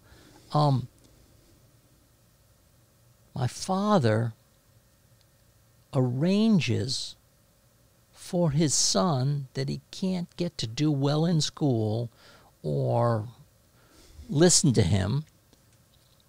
He sends him to the Midwest, to Wisconsin, to be in a training program. He invents this, a training program in Hamilton Beach, because he's making stuff for them. He knows the guy that's the president of it. So he says to the guy, listen, you know, have my son be around there for a few months, and then we'll send him to your advertising agency. Let him stay there for a month, and let him go with the PR people for a month, you know, that are taking care of the chef that just left the White House or whatever. So he knows what is the game to be making electric carving knives. How does a big business work? How does an advertising company work? How does a PR company work? How does this go? So the guy does it because he's no way he can get out of it. You know, you got Mike, he's a pain in the ass, but he doesn't talk much, thank God. So, you know, we'll put up with him. And so I learned, okay, this is what the advertising business is about. This is what PR is about. This is what manufacturing is about. I'm going to all the business meetings with the boys that are supposed to know what they're doing and all that stuff. All I'm saying to you is it just let me know I don't like this at all. The military school told me, you don't want to be involved. This is not a fun thing, Mike, later. You got to look under a lot of skirts. A lot of people have said it that way. You got to see, a lot of people don't understand what it's like to be in those different worlds. And I was backstage as a child at maybe 6 years old, maybe 7. My mother, who preferred dogs to humans, and my father would bring home people to do business in this big fancy house and the proper people and all that stuff. And my mother, in the first 15 minutes, she would say, I prefer dogs to humans. You know, I mean, she just dropped the bomb like, I'm not into you. Great icebreaker. Exactly, great icebreaker. And she had in my house my whole childhood between 6 and 10 dogs in pairs, show dogs. So from tiny dogs to big dogs, but in pairs. So I'd be around all these dogs all the times, and I'm just telling you, she's into show dogs. End of story. So the guy that's showing her dogs, the handler is what they're called, he works at Radio City Music Hall. He is the stage manager for Radio City Music Hall. So my mother gets me in there. She says, okay, go backstage, go with him. And, you know, now we're standing, and the Rockettes, the girls that kick their legs up in the air, beautiful girls. So they're there hooking up, and then, you know, one gets on to the next one. They're holding each other's shoulders, and they're kicking their legs up, and there's maybe 30 of them, or I don't know. There's a lot of girls. Now maybe I'm 7, 8 years old. I'm going, I never saw anything like this before. I was never backstage before. There's something sort of cool about whatever these beings are that are kicking their legs in the air. I'm going, something cool with this. What's happening here? Why does this make me feel funny? Yeah, this is good. What is this? And I also went some connection to my birth mother's family had something to do with TV in Miami, and they were doing the Howdy Doody show. I'm a little teeny kid. I went there. I sat in the peanut gallery. So I'm seeing what this is. So this is, meaning I'm backstage, and then I'm in the front of the stage. I'm seeing what's going on. So this is like just a part of life to me. This is no big deal. For me to go to talk to Carmine, you know, he's playing in, you know, some military kind of place. You know, I thought nothing of it. And so I was used to being able to communicate with these people. We make clothes. This is how we do it. Here's, you could choose this, you could choose that, whatever. Randy, you know, you say, well, are you concerned about did he like it or he didn't like it? He got over in it, is what it was. And it helped him to compete in his head against the people that were bigger than him, meaning he was making a bigger, stronger statement than they were. Visually, Right. with his personality, how he talked, how he acted, how he wrestled. But in this documentary they just did on him, he had some very big match in WrestleMania 3, and whoever he was wrestling with, Randy tortured this guy. 2, they had a pad of paper, like a legal-sized pad. Every line is the move. And they're rehearsing these moves. This is 3 pages of run here, do that, flip me over here, flip me out there, you know, slap my face, step on my foot, flip me in. And guy says how hard Randy worked on this. He's working for Randy, meaning he's just trying for this to be great. And they say this is his best match ever. All I'm saying to you is that this is hard work. And I see him at times tear shirts that I've made for him, throw the glasses away, you know, do all kind of crazy stuff. This is him. I'm making clothes for that person to do what they want, but it's the same with Jimmy. Jimmy gets what I'm doing for him. It's working for him. He likes it. It's good that he can contact this fool in Tampa and say, I need more of this or more of that, or you got something for me? I got Madison Square Garden in 2 weeks. Can you come? You know, would you come? You and Tony, can you come? So Tony and I and Elena go to Madison Square Garden. You think he's calling me up to invite, because he wants Tony and Michael and Elena to come. He just wants new clothes, what he wants. He'll take Michael and Tony. Yes, he will sit in the front row. Yes, we have a tape of him dedicating a song to us, you know, where it says, this is dedicated to Michael and Tony and Elena, you know.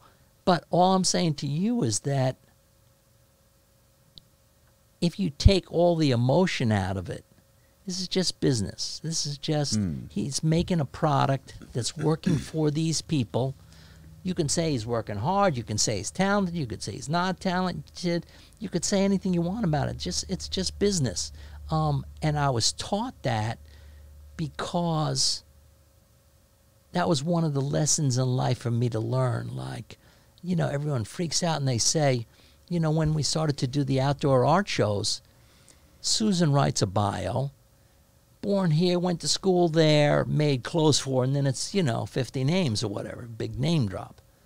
Did you ever meet Cher? Did you meet Jimi Hendrix? I said, oh, no, we did it through the internet. You know, they didn't even have an internet then.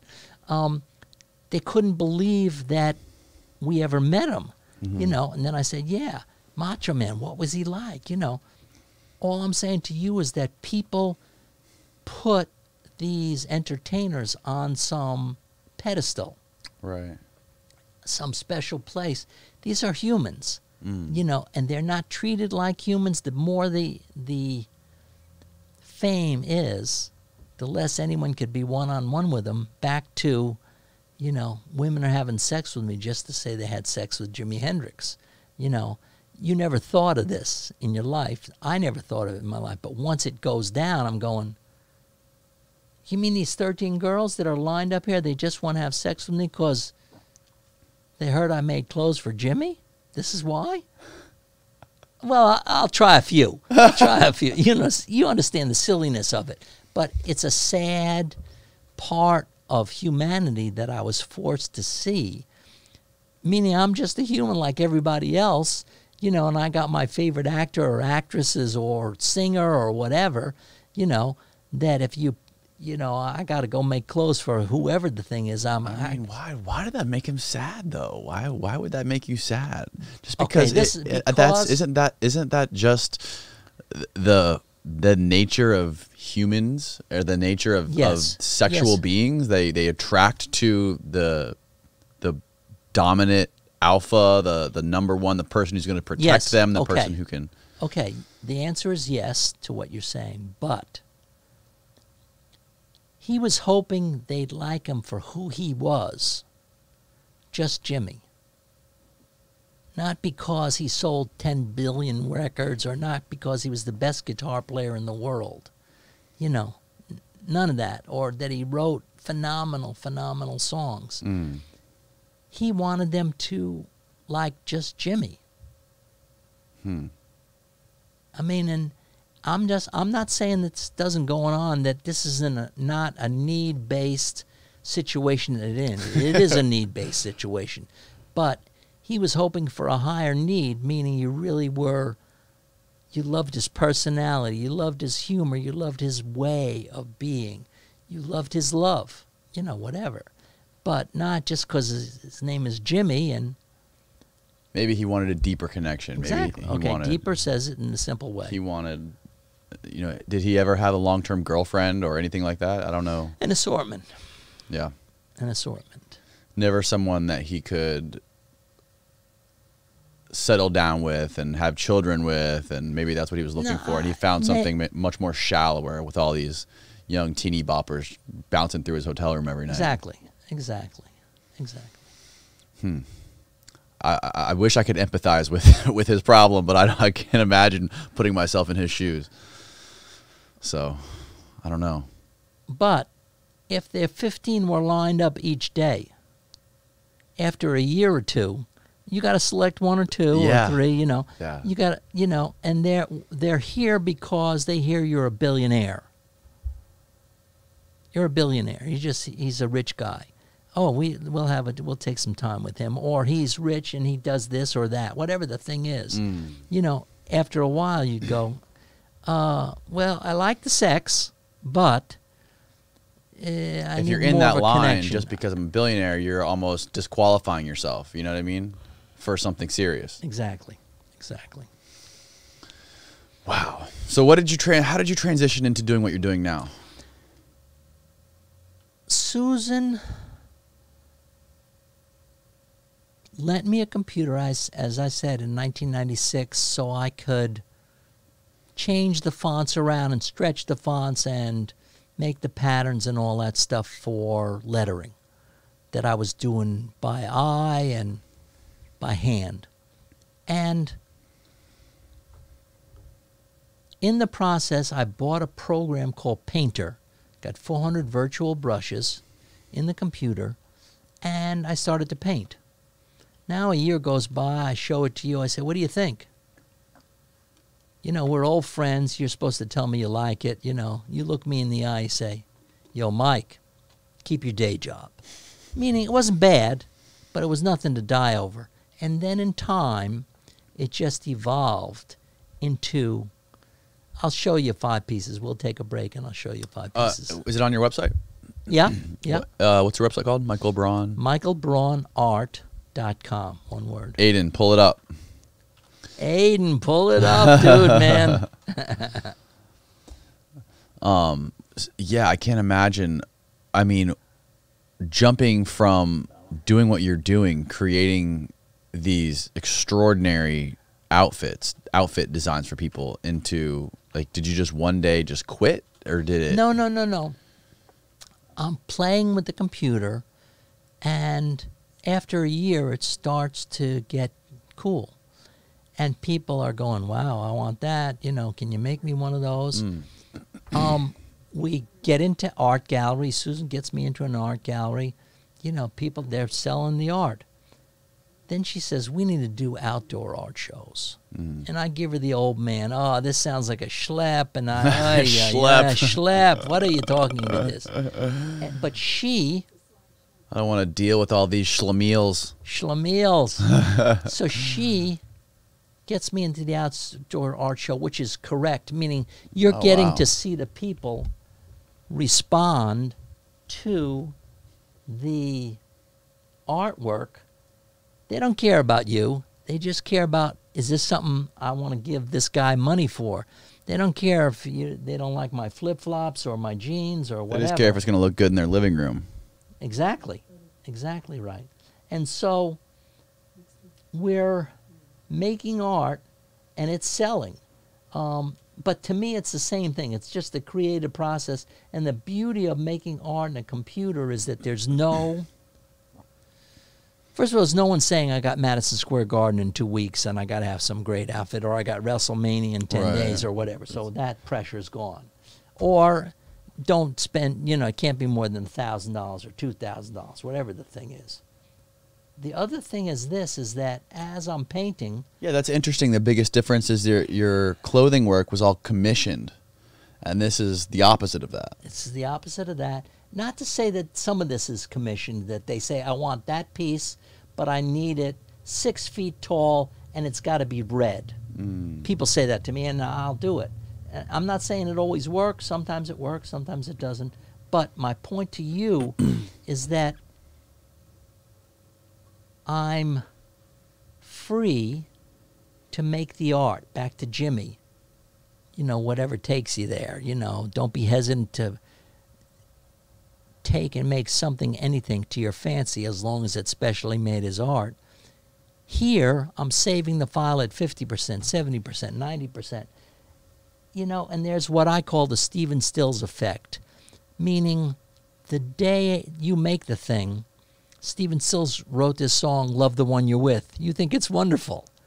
You know, a week later you're going, wow, how come I didn't see that it was too blue, or the lower right corner is just not doing it. I don't know why, but it's not. So with the computer, I can then change this into, let's fix the lower right corner, or let's make this blue thing that the person wants in red. Let's do that. So the freedom of trying this or trying that, or changing the proportions. This was fairly square. Now we got a long, thin horizontal piece, or a long, thin vertical piece. I mean, it's just wild. And the people, you get to see what's going on in an art show. They don't care about Mike at all. They just walk and they look at the back of the tent, the sides, inside, this and that. They're looking, and they just say, I want that one. They don't care, where did you go to school, what was your idea, what was your inspiration, how the hell did you ever get to this? They just go, wow, I want that. That's all. End of story. You don't have to talk, Mike. You can shut up. We don't want to listen to your crap anymore. And how does that make you feel? Oh, it's fine. It's great. You're not you don't have any sort of emotional connection, attachment to your art, to the stuff that So you. all of it, None the of clothes, because I did it so many hundreds and hundreds and hundreds of times. You say, well, now you see this thing on an album cover, you see this thing on television, you see this thing on the Macho Man documentary, you see this art piece that this people wanted at 90 inches wide. You know, I tell them, well, just go put your tape on the wall and tell me how wide you want it. The guy emails me back, 96 by, 30 or something. You just, some huge thing, meaning he's not thinking it's huge. He's thinking, I put the tape on my wall. That's what Mike told me to do. I saw the sample of what he was talking about. He emailed it to me. I saw his work. I just loved it. I want this piece. He made it a little greener, or he just stretched it for me, and now it's this size. It's fine. What I'm saying to you is that there's a percentage of people in an art show or selling clothes or wrestlers that love it. Some people got no idea even what you're doing. Some people says, what is that crap? And they're entitled to it. It's just part of life. And Right. So I'm just making clothes. Some of them sell. I'm just making art. Some of it sells. Some they're looking at me like, what the hell are you thinking, Mike? Meaning I do things mostly where it's a series. I might have 5 of these. I might have 20 of these. I'm trying this. I'm trying that. Let's make it green or blue, or let's change the format of it. Let's do this. Let's do that. As I'm doing it, I'm thinking, well, maybe this will be better. Sometimes I got to be away from it a day, a week, a month, or whatever. Or I spent all this time. I spent 2 months on this series and did it all different kind of ways, and colors and shapes and formats and whatever. I like it. Susan, she says, yeah, it's all right. Nobody else. It's nobody. Or some guy that worked for Rush Limbaugh. He and I liked it, and that was in the world. There's 2 people. It's a funny deal. So, but that's just part of the game. So back to your thing about making the clothes. You're just making them all the time, and you've been beaten into the fact that some of these clothes they'll think is wonderful. Some they're not going to like. Some they're going to tear. They're going to rip. They're going to go into the salt water in. Some he's going to throw the glasses. It's just part of the game. It's, it's different than what you think it's going to be if you don't know anything about it. But as soon as Mike tells you that here's the game, here's how it goes, you're gonna paint 10 pictures. 3 are going to sell, and 7 they're going to just walk by like they're looking to go with the baby in the stroller, or they're looking to buy jewelry, or they're looking to buy plants for their backyard. You don't know what's happening here. You're just doing the best you can with the parts in front of you, but it's not personal. They don't care about you. If someone came to you and wanted some sort of special suit, some crazy design suit, would you do it for them? I'm not sewing anymore. Not sewing anymore? No, I stopped in 2001, thank God. So no more. No more. Put that behind you. That chapter of your life is closed. I did it.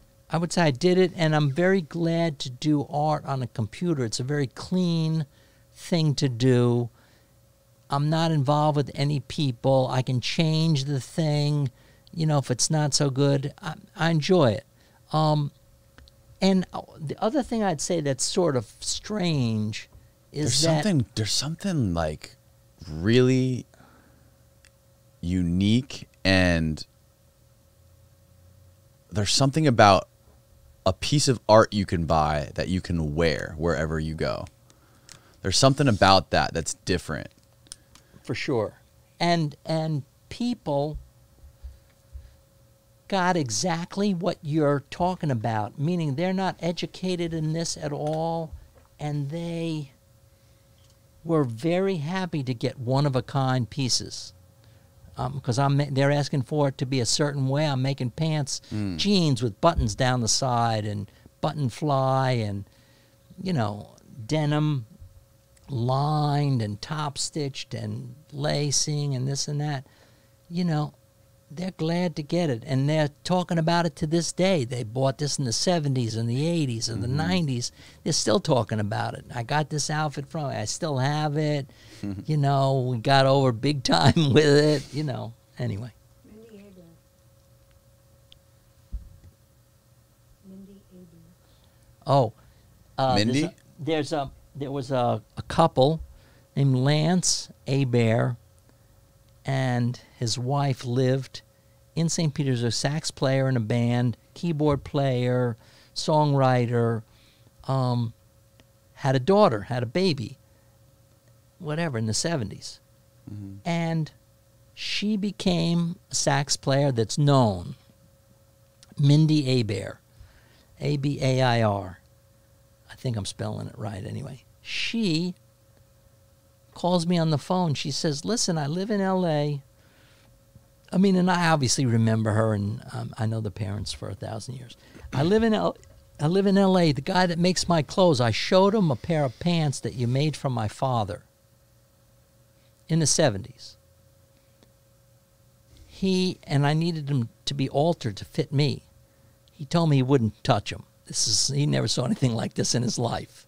It's the mechanics of it, the whole thing. This is in another place. So I said, when you come to Florida, come, I'll do them. So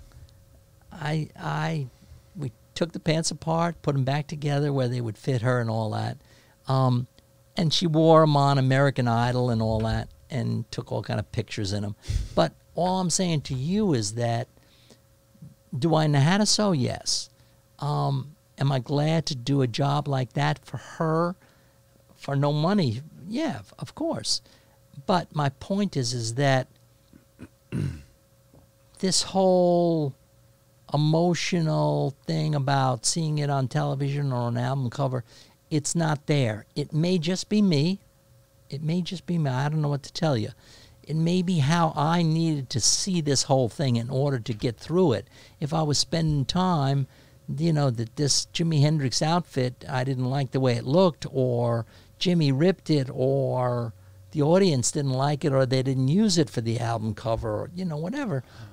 It's a different place I would be, and maybe, it's also the most tremendous, incredible marketing you could have had for yourself.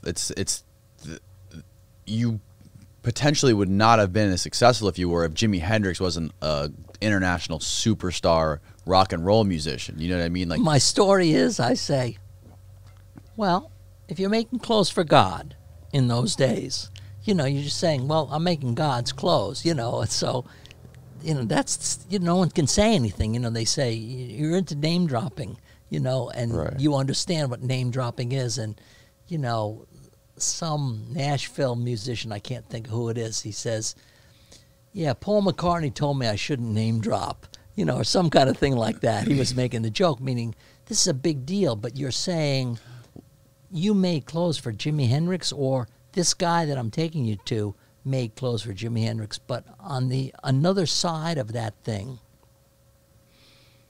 is that everybody with eyes saw that we were making clothes that was around Tampa. They saw it. So the pimps started to come. In the 70s, the 80s, the 90s, they started to come. We're making clothes for them. In this area? In this area, the pimps. So we're making clothes for them. Well, I don't know about pimps. I never met a pimp before this, but I got an education, and it was beautiful. Meaning, these are guys doing what my grandmother was doing. She's trying to survive. They're trying to survive. So the story was, I'm making clothes for a guy named Joe. I call him Pimp Joe. We make him lots of clothes, and it's all good. When Joe brings someone to the shop, another pimp, he says, as he introduces that person to Michael, he says, he's all right. What he's saying is he's all right with what we're doing. He's all right with our skin color. He's all right with whatever. He's not making any judgment. He's making clothes is what he's doing. You want clothes? He's your guy. But he's not unhappy about your shoe size. He doesn't care what kind of shoes you have. He doesn't care what kind of haircut you have. He just makes clothes. End of story. And in the process, Joe tells me he picked cotton in Georgia. I think it's Georgia, it could be Carolina, but he picked cotton. And when he was 19, he went to New Orleans. A prostitute saw him and says, come on, I'm going to teach you how to be a pimp. You're going to be my pimp. What? Exactly what. Exactly what. Meaning she knew the game. She knew this guy looked the part and could act the part. It taught him how to be a pimp. He comes with the Cadillac Eldorado and all that stuff. Anyway, so we're making clothes for him. We're friends. We're laughing. We're having fun. Now, I don't see Joe for a few years. I don't think anything of it because they move around. You know, they go up north. They do this, that, whatever. I don't see Joe. Now, a car pulls up to our shop behind our house on Bayshore Boulevard, South Tampa. Two guys get out with suits. I'm just telling you, nobody ever came into that shop with a suit on. What are you talking? Dude, you know, what are you doing with the suit? It's just, there's no reason. It's not that it's against the law. There's just not a reason. Right. You know, these are music people. These are wrestlers. Suits, no. So they come in. He said, hi, we're with the FBI. I said, oh, let me see the thing. Let me see the sticker and the badge and all that. I never saw this. Meaning, here's Mike. Mike's not doing anything to break the law. Not because he agrees with the law or disagrees with the law or anything, or that he wants to break the law. He's just into peace of mind.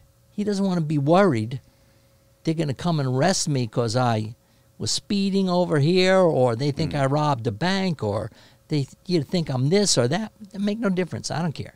I did nothing. You know, you want to listen to all my phone conversations and see all of whatever wrote on the computer. You'll die of boredom. End of story. You know, I'm warning you. So they come in. I get them to show me the badge. I say, oh, this was so cool. I wish I had pictures, but I don't. So they show me the. They say, do you know Joe Lee Sanders? I said, no. They take out the mug book, big fat mug book, and they open it and going. You know, we're on page 20 or whatever. I said, oh, yeah, it's Joe, Pimp Joe. I know him. When did you see him last? I said, I don't know. I'm really bad on time, but maybe a year and a half, maybe 2 years. I don't know. Why? He was stealing mail.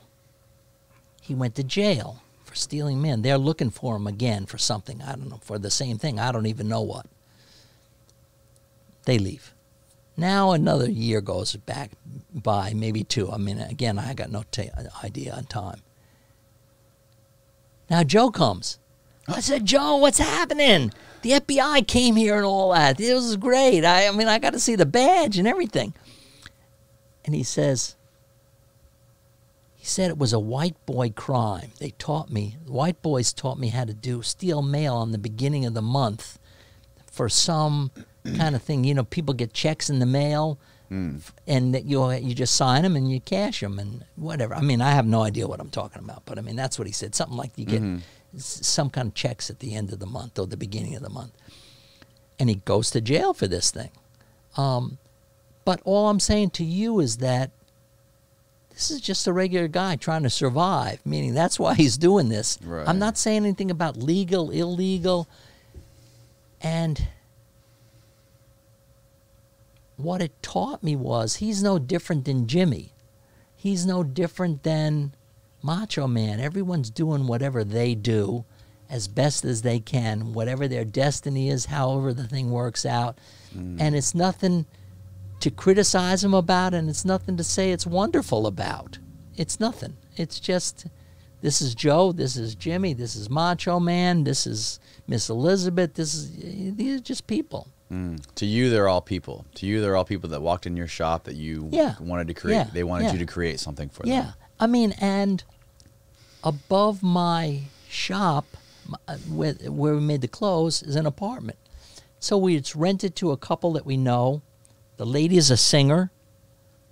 The man is her manager and is connected with all the R&B groups. He knows about this. He brings 2 guys with him, and he just shows them, this is what Mike is doing, meaning these people aren't interested in these kind of clothes. But he brings them in the shop, and the radio's on. And whatever's on the radio, they can sing harmony with. Whatever, I don't care what it is. They can sing harmony with it this fast. As it's going by, they can sing. Who is it? It's 2 of the Pips. Gladys Knight and the Pips, Rainy Night in Georgia. Oh, wow. This is them, exactly. Oh, wow. Meaning, I'm going, wow, these guys can really sing. This is a wild thing. I mean, and I know nothing about it. I'm not a musician. I don't know about that part of it, but I know that these guys were there in the happy place with singing background music, and these were the Pips, meaning, exactly. That's wild. Exactly. But I think the other thing about you saying about all the clothes for Jimmy or Macho Man is that I see him so much on the internet and on movies and things and album covers that it's just a part of life. It's just, It's something that you did. Exactly. It's something that Exactly. I find it so interesting that how you were able just to treat it like a job, just to treat it as... almost didn't have time for, and that was the destiny to show me that these are standard issue human beings, everyone. Right. Everyone. Don't judge anybody. Be kind to all of them. Be a human being. This is, that's why Joe is saying he's all right. He's saying that nothing. Jimmy knows that I'm concerned about the clothes. I'm working here. I'm trying to make some cool clothes for him. That's what he wants. Not because he's Jimi Hendrix, because this is what I do, and this is who he is, meaning I told a story in this documentary that went by recently on A&E, documentary on Macho Man Randy Savage, but that as I'm making the clothes for Macho Man, in that shop is glasses being made. I mean, I got pictures of maybe 15 or 20 pair of glasses on a board being made at the same time, where I'm painting the edges of the glasses, or I'm putting the glitter on them, or I'm painting this. But there's all these, they're lined up in rows and rows. I'm painting lots of glasses. But my point is that in doing this, I'm seeing that the business of trying to do it as well as I can is made worse by the distraction of, well, this is going to be on television. This is Macho Man. This is just another guy. Meaning I'm just trying to do the best that I can with the parts, again, that are in front of me. And what do you mean it's made worse?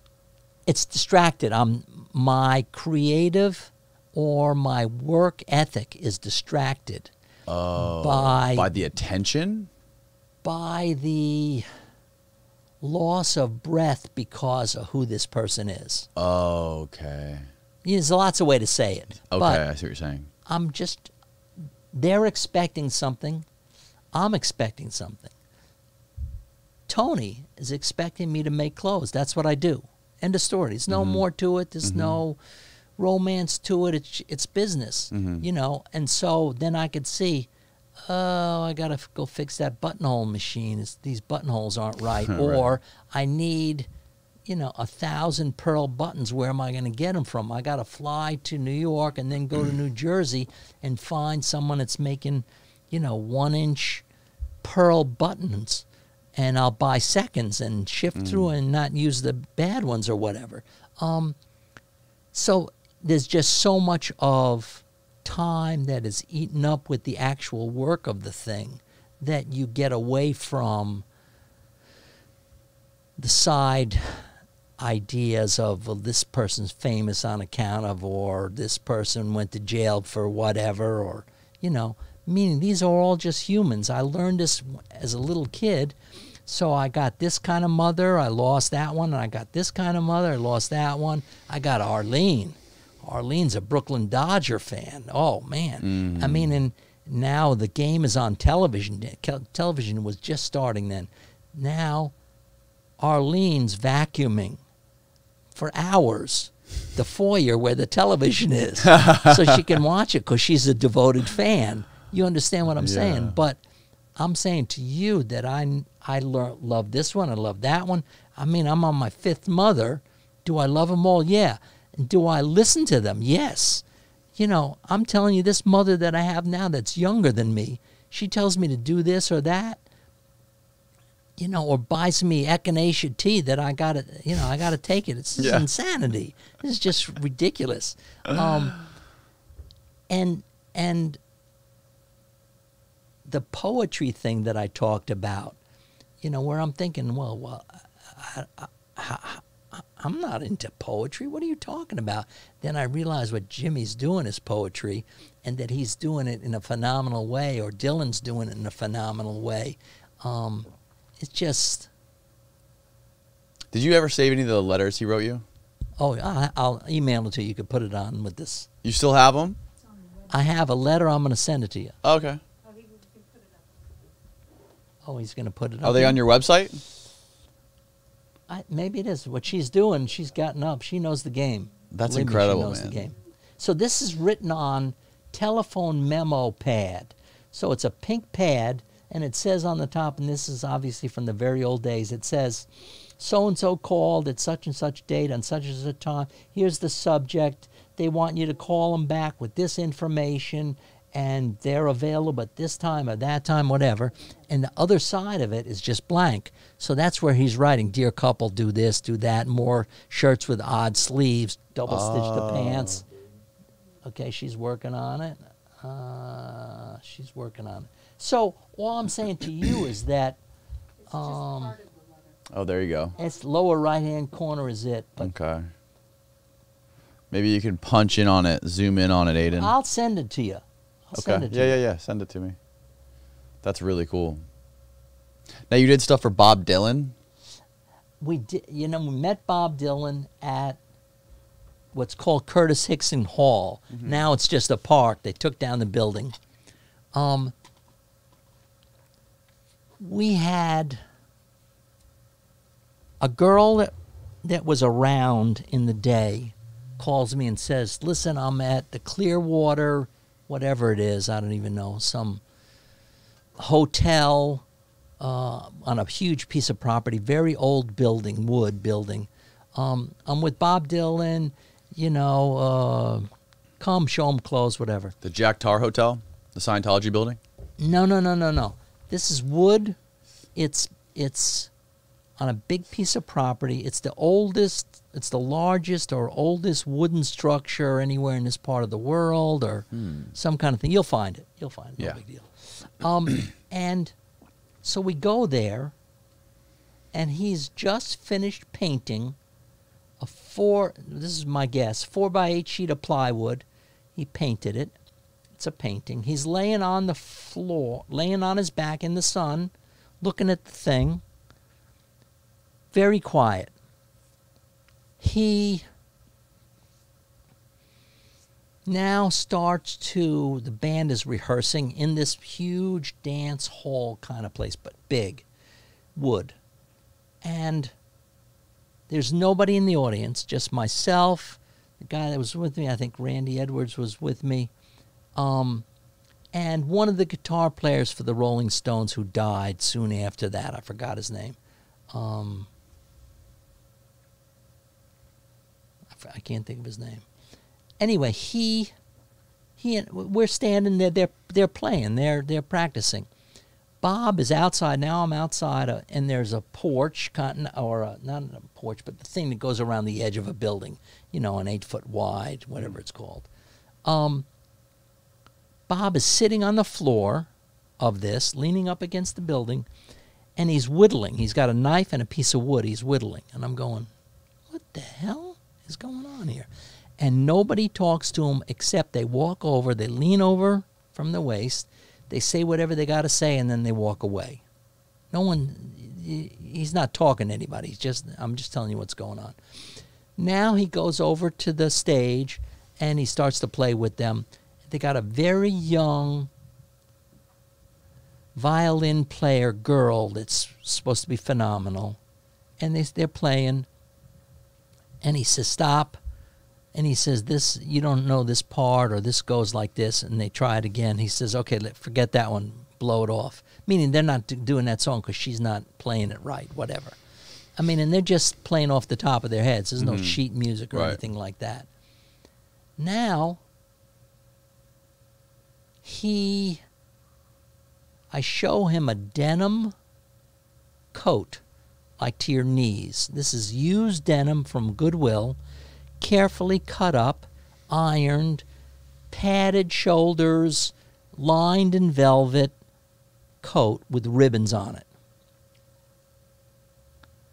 And we did a lot of ribbon clothes in those days.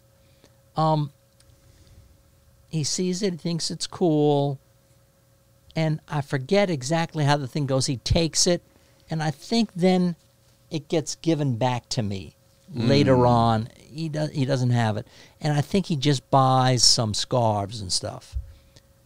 But this is a quiet person. Our experience with him at that time, I mean, and there's maybe 50 people in all those bands that are playing with him. The Rolling Thunder Review was the name of it. So